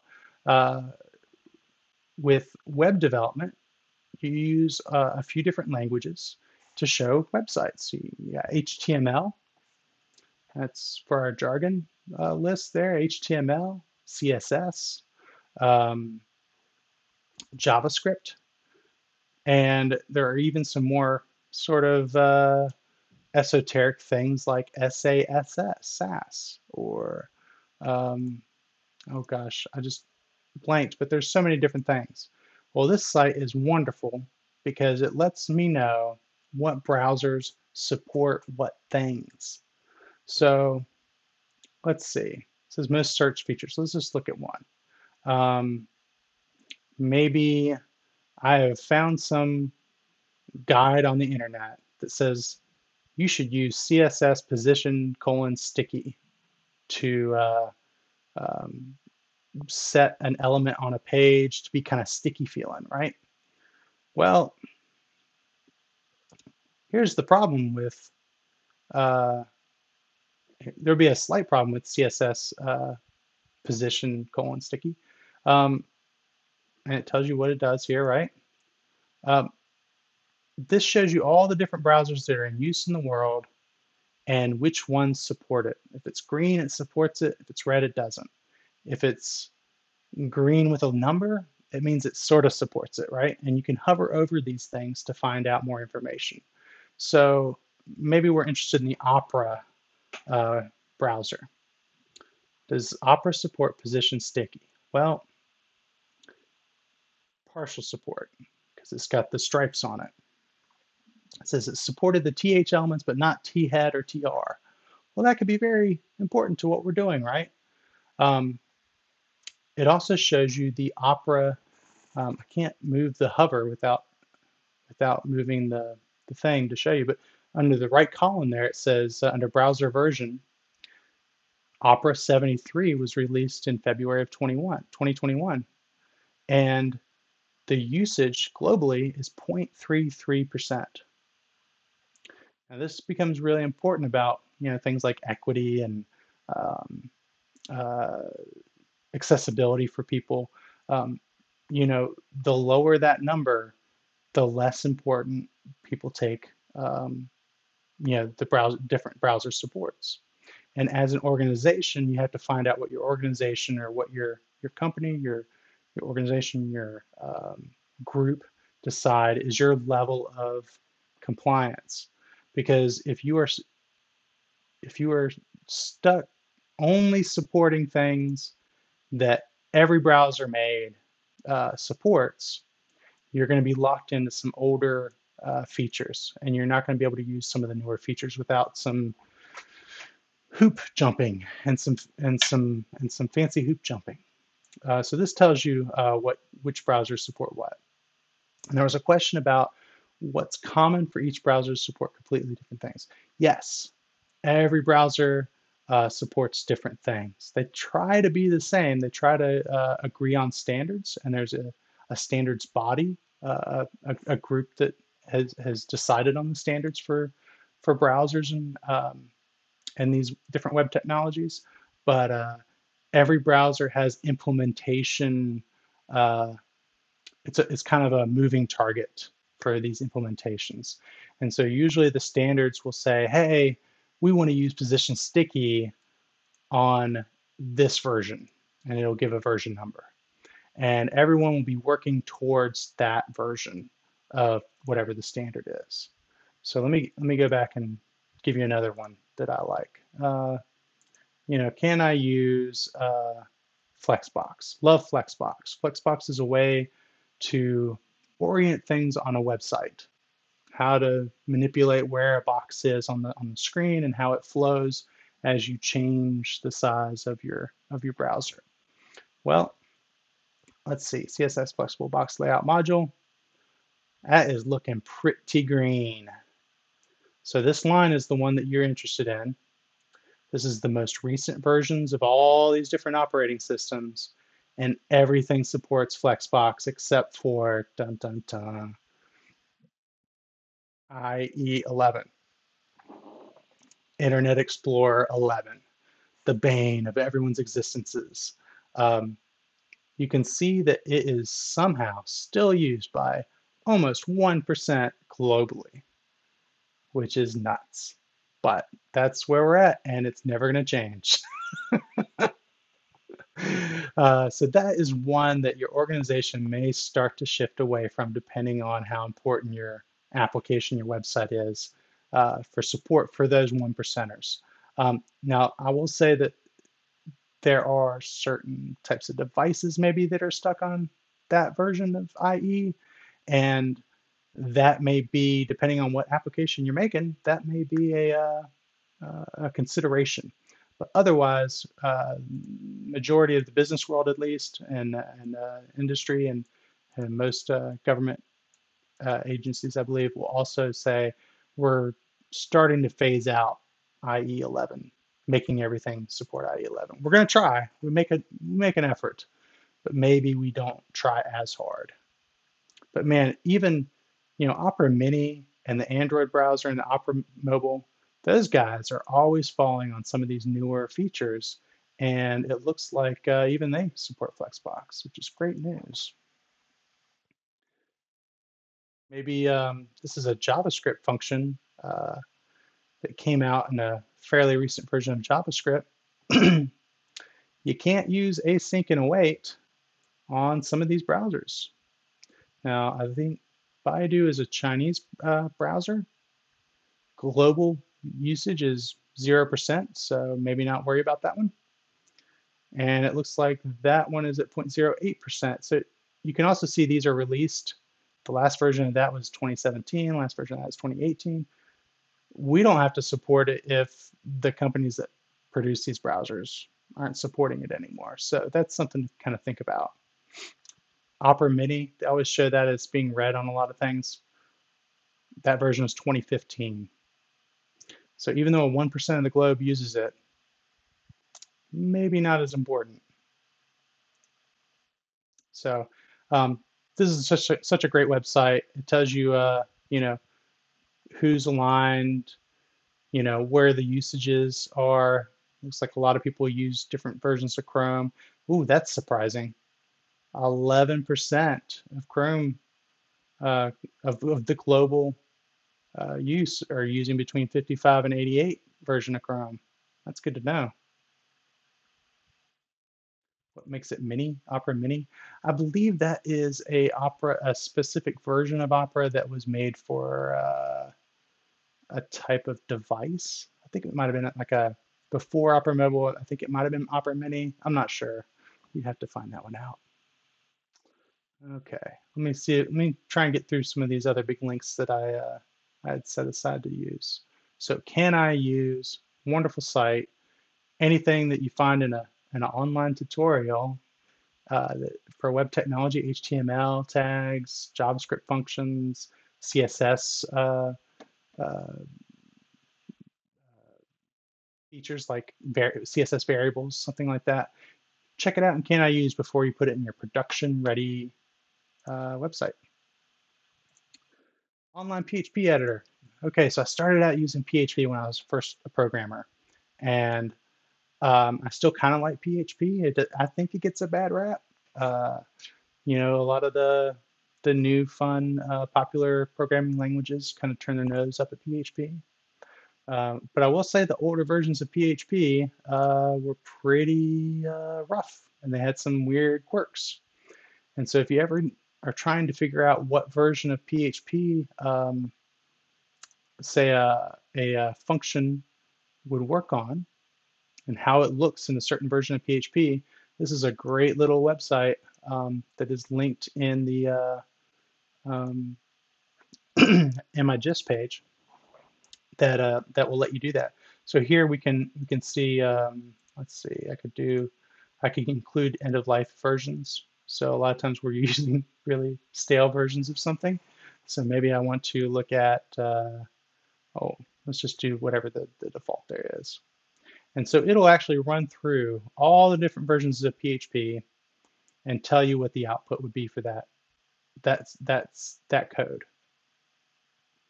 And it might not change between the versions, and sometimes it does. And it's good to know when there are changes.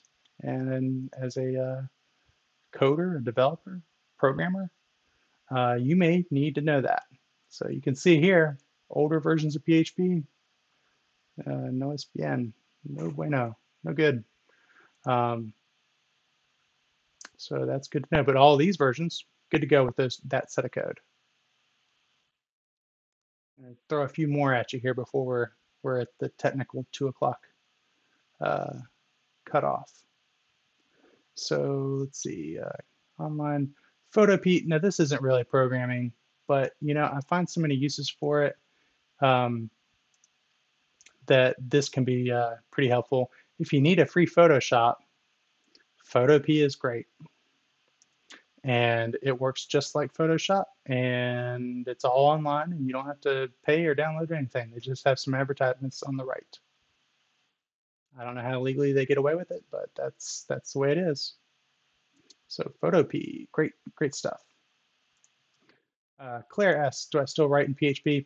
You know, not really, unless I have a project that needs it.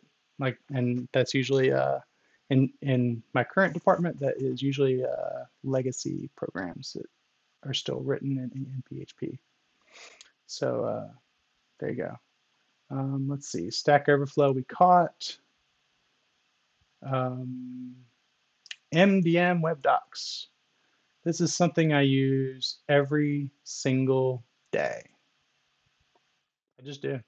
I use this website every single day. I don't usually go to this main page and then search. I usually just type in MDN and then whatever it is that I'm looking for. But if you're looking for anything in one of these, let's see if they've got a list of web apps. Here we go. If you're ever doing anything in any of these web technologies, programming languages, HTML, cascading style sheets, SVG, this is the resource. Now, if you were to Google, use that. Oh yeah. So if you were going to use, if you were trying to figure out how, well, let's just click wildly into something here. Maybe we wanted to use a geolocation coordinates for whatever reason. This tells you everything you need to know about that function or that API or how that works. Gives you the properties. They do a really great job of telling you what the inputs are for a function and what comes out. And they even have some explanation, more explanatory, common language guides for common things. This is a little bit more technical, but you can kind of parse it if you are already working in something like this, like geolocation. Gives you the methods or the function names. That's what a method is. It's a function. And it tells you at the end, and this harkens back to the Can I Use website. It tells you when it was, usually it'll tell you when the specification or when that thing came to be, or if it has, what status it is. So if it's recommendation, that's early days. And we are lucky in that it looks like a lot of the features of that function are useful in a lot of browsers. But it looks like, Internet Explorer, of course, and WebView Android, the default Android browser, have some issues with it, with one part of it. And so this is another great place to find information. Now, if you do a Google search for something like this, you may end up at a, oh gosh, what is it called? I used to end up there all the time and use it. Da, da, da, da, da. W3 schools, right? So if you're a new programmer coder, you may have gone to W3 schools. All right, disclaimer time. I started out using W3 schools and it was helpful at the time. And also at the time, I found out that it had a lot of misinformation on it and it was not always to be trusted. I have heard in recent years that it has improved, but I will not use it. I prefer to use Mozilla, their developer network, and that's the one I just showed you. That is, that's the one that the industry looks to as the standard. Chrome's crew and Mozilla and Opera, all these browser makers, they have decided actually to use Mozilla's reference as the canonical source for now. They're working on a new website, I believe, for canonical source, but for now, they are all using the developer.mozilla.org site. So you can trust that one. It's a good site. Let's see. I'll save Git for last because that's the one that loses people if I haven't already lost you. Uh, let's see. We talked about shell. We talked about command line. I haven't talked about an IDE.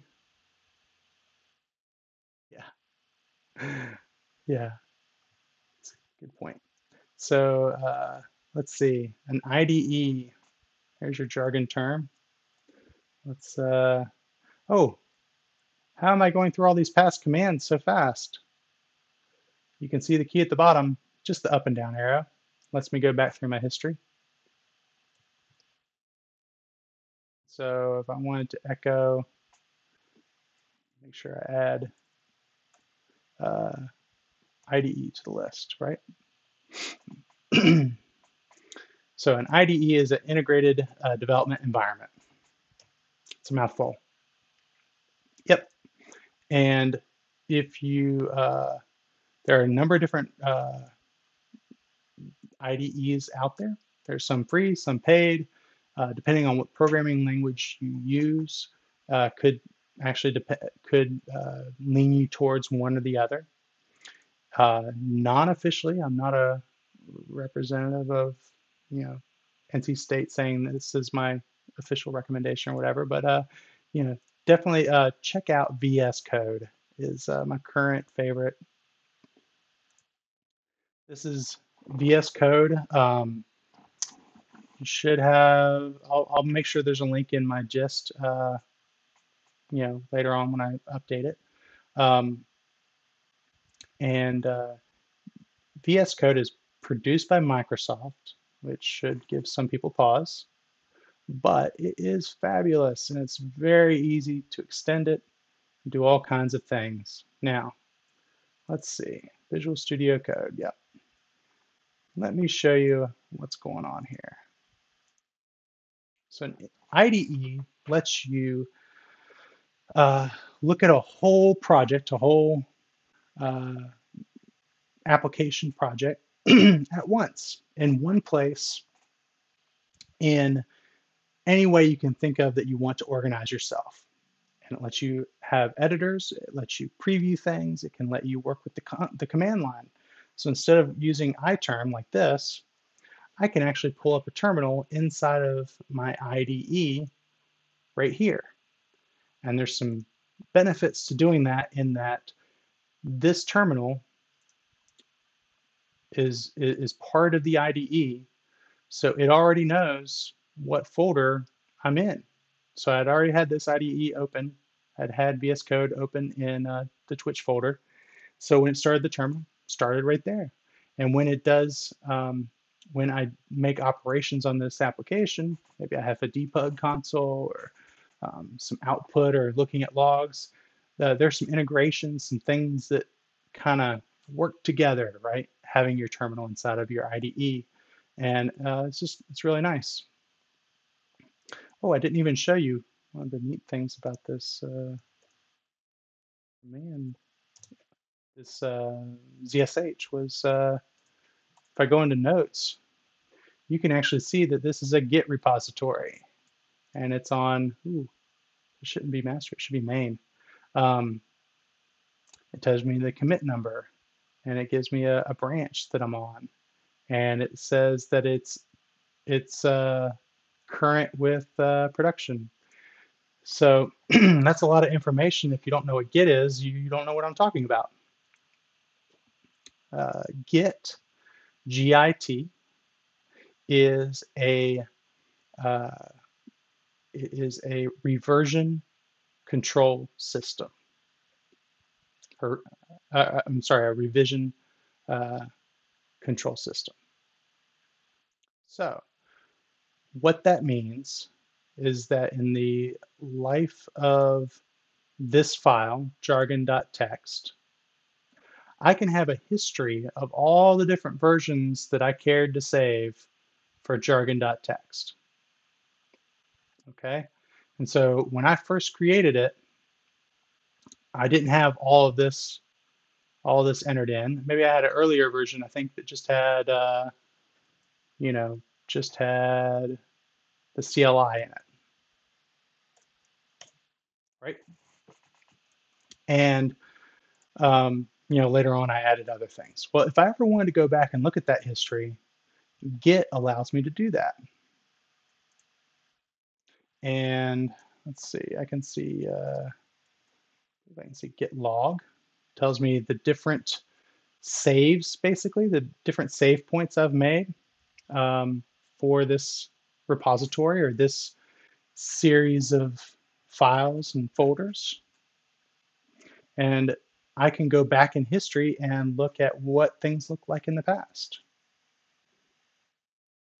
And that actually it sort of ties into the whole Back to the Future thing, in that, in the movie Back to the Future, uh, Marty McFly goes back in history to his parents' high school days and gets up to a bunch of shenanigans.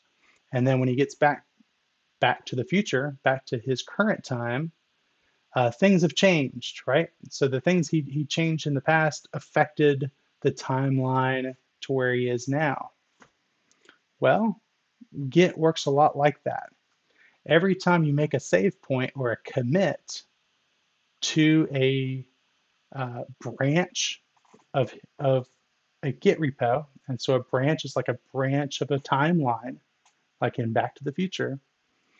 And so every time you make a save point or make a change to that branch, like Marty going back in time and kissing his mom or something, that changes the future of that branch, right?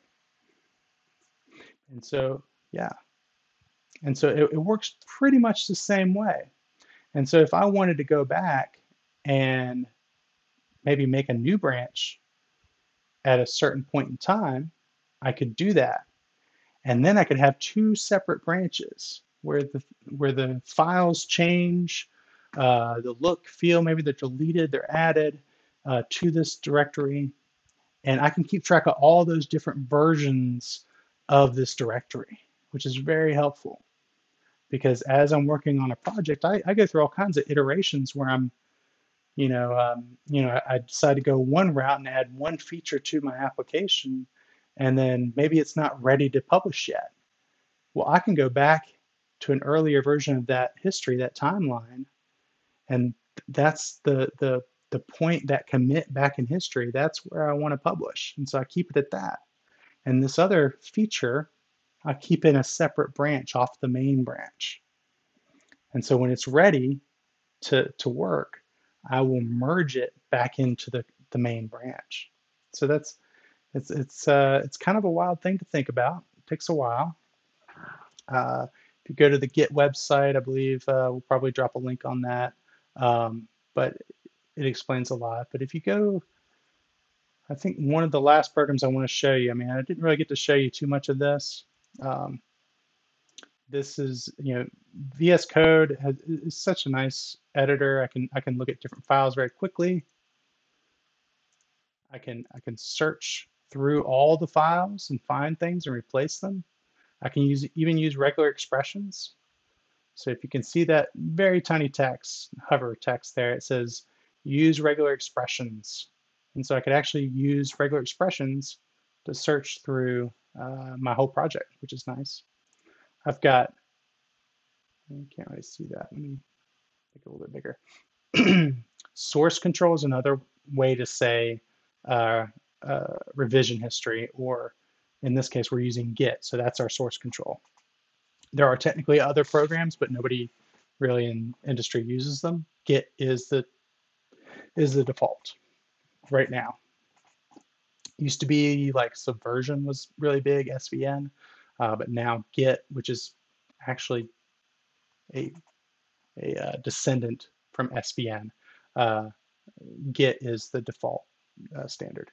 But if I can go back here, and this is really nice. This is a Git integration with my IDE that lets me look at the different points in history for a file. And so here I can look at, you know,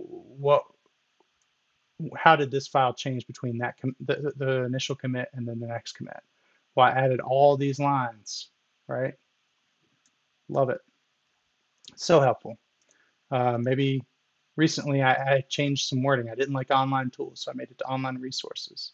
But this is all saved, so if I ever want to go back and change it, I could go back and look at my history and maybe pull something out of it or branch something off at that time, right? And that's why the document that I shared earlier, the one here, the gist, dev toolbox notes, um, I will be updating this page because this is actually on GitHub, which is a website that shares Git repositories, Git uh, repos, like what I have, what I've been showing you. So a repo is just it is a set of documents that has a history that Git manages. That's easy enough. That's a repo. And so I will be updating this. And if you check this later today or tomorrow, you're going to see a lot more things added here. And you'll be able to, even if you're signed into Git, you'll be able to, I think you'll be able to make comments. I have to check that. I'll have to make sure that you can make comments. Or maybe you'll make suggestions on things to add to the list. And that's one of the wonderful things about a common place like GitHub to share your Git repos is because others can collaborate, right? And so others can get together and make oh my ZSH, like the thing I showed you earlier, right? This is the ZSH shell that we talked about a couple of hours ago. And this is all on GitHub, and you can grab this code and pull it down to your computer, and you can make changes and you can suggest changes back to the community. And yeah, it's just a really great way. And so if you look at this repo, we can actually go back and look at we can see all their branches. If they have more than one, they don't. Oh gosh, that's a clean repo. We can look at their histories. They had 6,000 commits. This is the last one. They changed something on that file, right? So it's just a wonderful history sort of thing. If you use Microsoft Word like everyone does, if you're in college and you use Microsoft Word, you probably had to turn your revisions on. If you're working with someone else in a group or you're a professor working on a document together, you may want to have your revisions turned on. That's kind of what this is. It's just a record of all the things that happen to a file or to a directory. That's Git. Gosh, what else? Oh, VS Code was an IDE that I showed you. Sublime Text is another one.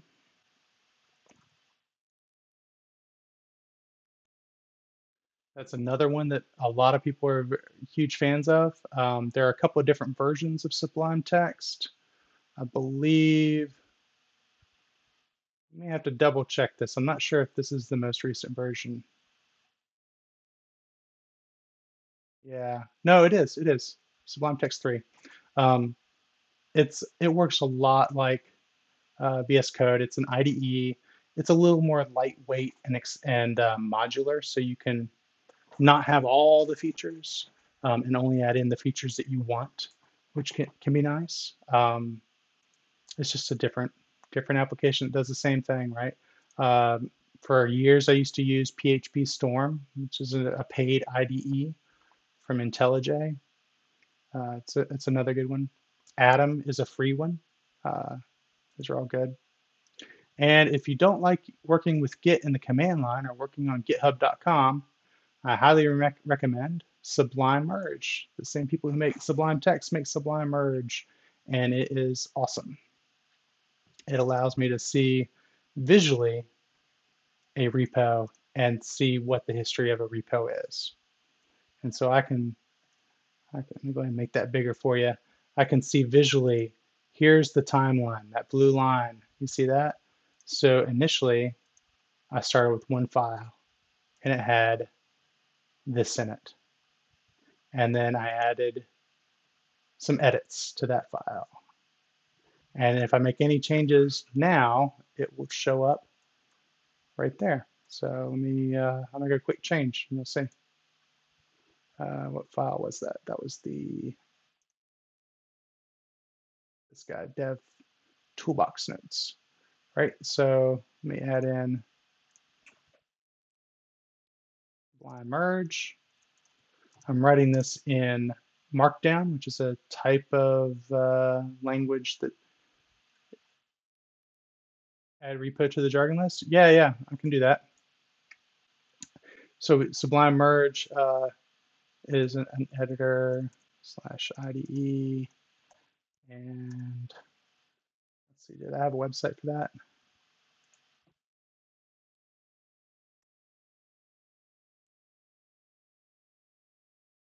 Just abusing DuckDuckGo here today. Let's see. Great. So I've got a link. I'm going to go back to, I hate to switch screens so much. I'm sorry. I get confused which direction my window is. But here I can go ahead and put in the website, and I'll save that. So I did Command S to save it. I can also go up here to cut a file and hit save. So that saved it. And in my terminal, if I was working out of my terminal, if I hit LS, you can see that the color has changed here. And it's got a different little colored symbol here next to master. And if I were to do an ls dash, what is the one I've been using, right? Go back to what we talked about a long time ago, right? You'll see that, oh, there's nothing, oh, I thought it would show up here that it was changed.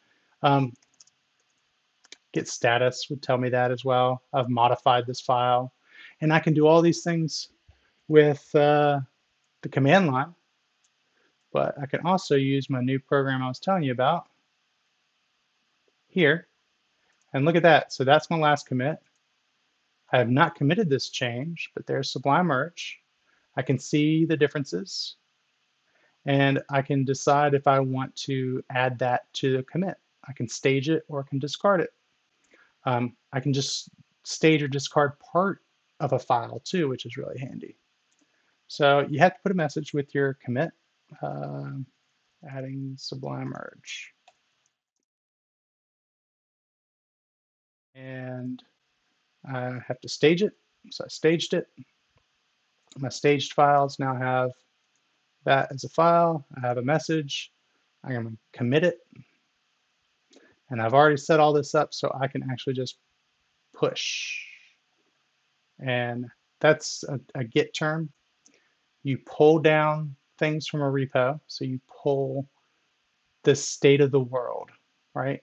The place you are on your timeline. If you're thinking about Back to the Future, pulling is getting the authoritative version of a thing, right? So we're pulling down that version of the world, making sure everything's right. So maybe I'll pull first, and it says here I'm one ahead, so I'm one commit ahead of the world. And if I want to share that with the world, I would push it. And since I authored this repo, it will yell at me because I'm not paying for this. It's a free copy. I should pay for it. And yes, I am removing the BIF Museum. And now I have pushed in. I don't have anything new to commit because the world is is even with me.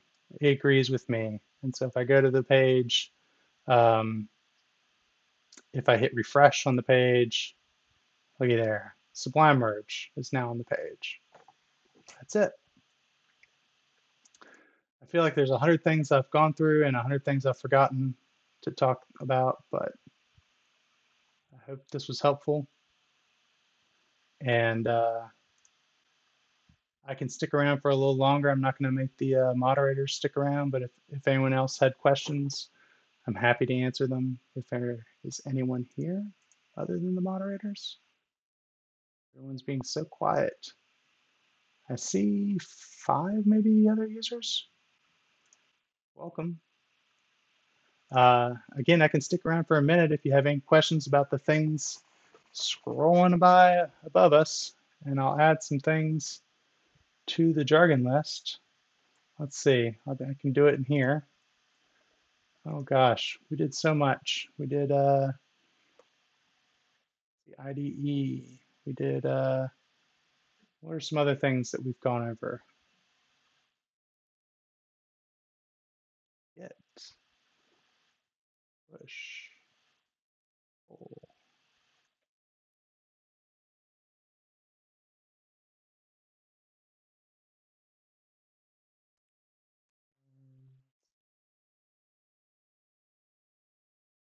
Talked about PHP, about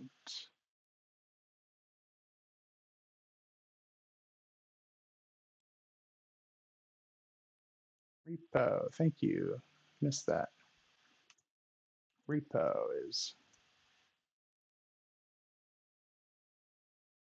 I wonder how that'll change the scroll if I hit that. Oh, yeah.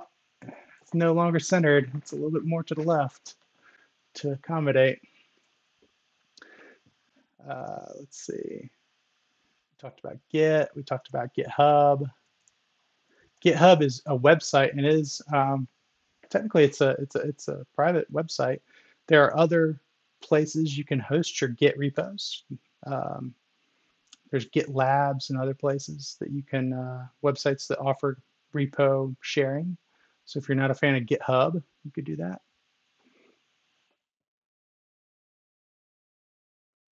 Yeah. So I guess I will. Let's see.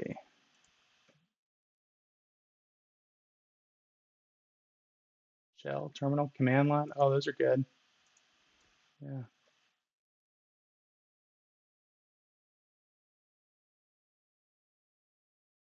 I think I had command line, but I'll go ahead and add it there again.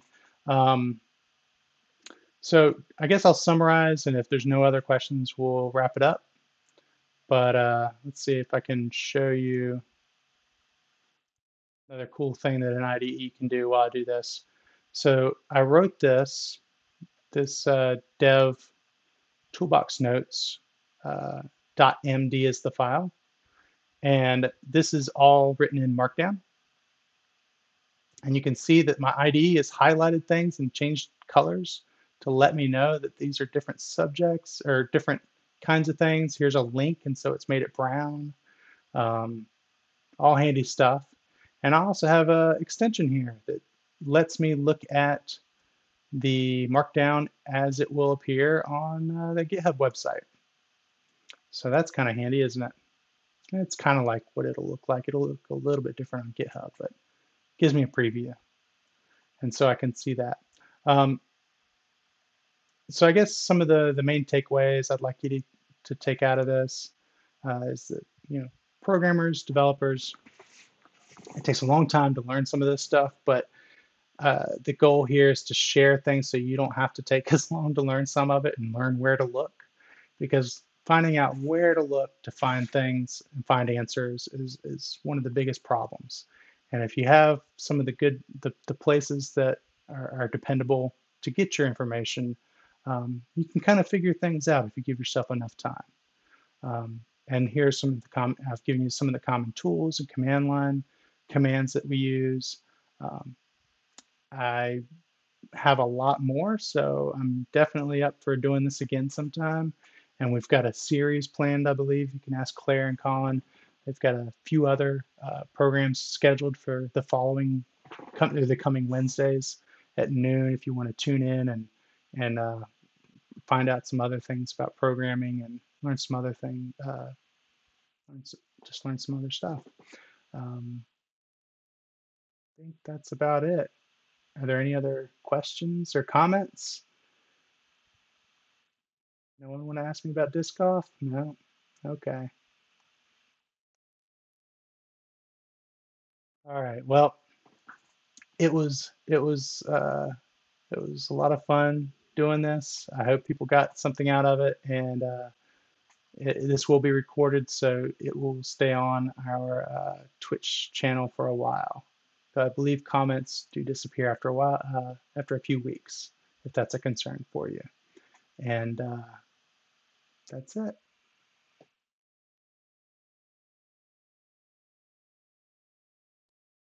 Oh, Walt will be doing some programming art. P5J. Oh, that's awesome. I just learned about P5 the other day. Oh, that's fantastic. I might have to watch that. Yeah. And I'm sorry we didn't get into some of the more fun things, but I kind of wanted to get the nuts and bolts of things in your toolbox, right? And so maybe next time I come on, I'll do some more, but I'll do a lot more fun things. We'll get fun, have some more fun. All right. Thanks, everybody. Talk to you later.